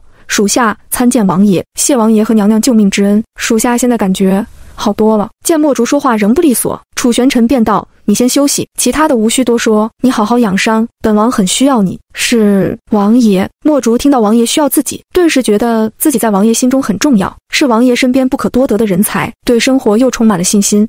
云若月看了楚玄尘一眼，朝他抛了个媚眼，刻意将声音放低，很温柔地说，王爷，为防再有人害莫竹，一定要派人看紧他的饮食，每样饮食是谁做的，谁送的，食材是谁买的，都要记录清楚，一旦出问题就好找人。莫竹的身子经此一役已经受到伤害，如果再次受害就麻烦了。云若月的声音太温柔，比南宫柔的还要温柔，听着既娇柔又造作，像棉花被拉扯成丝线似的，酥的楚玄尘的耳膜都快碎了。他不禁凉凉地看了他一眼，本王知道，莫离，以后莫竹的饮食由你派人专门负责，切记不可再出乱子。是王爷，属下一定会小心的。莫离比谁都在乎莫竹，由他来看管莫竹的饮食，大家才放心。好了，你们照顾好莫竹，本王走了。楚玄尘说完，朝众人挥了挥手，高大伟岸的身影就潇洒肆意地走了出去。他才走到院子里，云若月赶紧提起裙子跟了出去，扯着尖细的嗓子叫住他，王爷，您就这么走了吗？你还有事？楚玄尘恼怒地回头，云若月的声音实在是太难听了，嗲嗲的，跟没吃饭似的。臣妾没事，臣妾就是想，臣妾的丫鬟做了很多好吃的，想请王爷去臣妾那里坐坐，小酌一杯。云若月说完，朝楚玄尘不停地眨眼睛，他眼睛眨得飞快，脸上露出爱慕的笑容，显得非常的可爱。谁知道楚玄尘嫌恶地看了他一眼，猛地往后退一步，像远离什么脏东西似的。你有病啊？你能不能好好说话？你脑子抽风了？第60章，你抽风了。云若月可怜兮兮地嘟了嘟红唇，人家才没有抽风，人家只是想王爷了，想请王爷吃个饭而已。不用，你离本王远一点。楚玄尘说完，迅速地远离了云若月，然后他头也不回地朝雨柔阁的方向走去。他还以为云若月变了，没想到还是这样。原来他所做的一切都是为了勾引他，他才不会中他的计。云若月看着他气恼的背影，冷笑地勾了勾唇。李王也不过如此，随便一点小小的计谋就气走了他。这下他肯定认为他没变，还是老样子，不会把他当妖怪了。刚才府中出了刺客，杀了绿儿。楚玄尘害怕吓着南宫柔，赶紧去雨柔阁安慰他。一到雨柔阁，他才听大儿说南宫夫人感染了风寒，正在卧床休息。楚玄尘顿时一脸着急，他走到南宫柔的床前，看到她身形瘦弱，一脸苍白地躺在床上，他顿时急了，一脸担忧地握紧她的小手。柔儿，你怎么感染了风寒，也不给本王说？南宫柔看到楚玄尘前来，顿时泪盈于睫，柔柔弱弱地看着他。我没事的，王爷，王爷军务繁忙，我怕打扰王爷，才没让丹儿去和你说。柔儿，你怎么这么傻？丹儿，传大夫来给夫人看过了吗？楚玄尘把南宫柔揽进怀里，温柔地安抚着她。丹儿赶紧回答，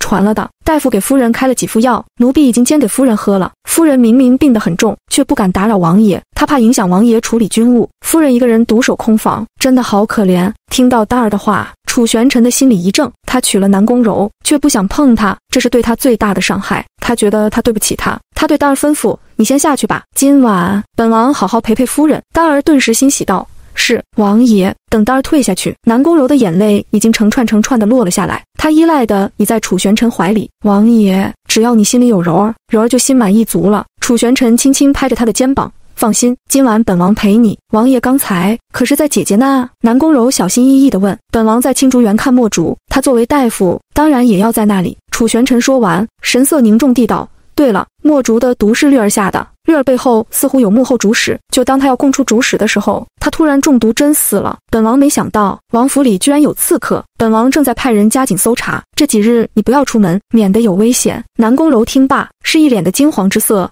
有刺客吗？王爷，这些人怎么这么坏？可有查出幕后主谋是谁？楚玄尘摇头，对方杀了人之后逃得很快，还没查到是谁，但他十分熟悉王府的地形，本王猜那人很有可能是王府里的人，本王一定要把他揪出来。南宫柔听到这些是十分的害怕，他胆寒地缩进楚玄尘怀里。王爷，我听下人说咱们王府一向太平，应该不会有刺客，说不定是外头的刺客，他早摸清了地形才来行刺的。如果怀疑王府里有刺客，恐怕会闹得人心惶惶，大家互相猜忌，心生嫌隙，那就不太好了。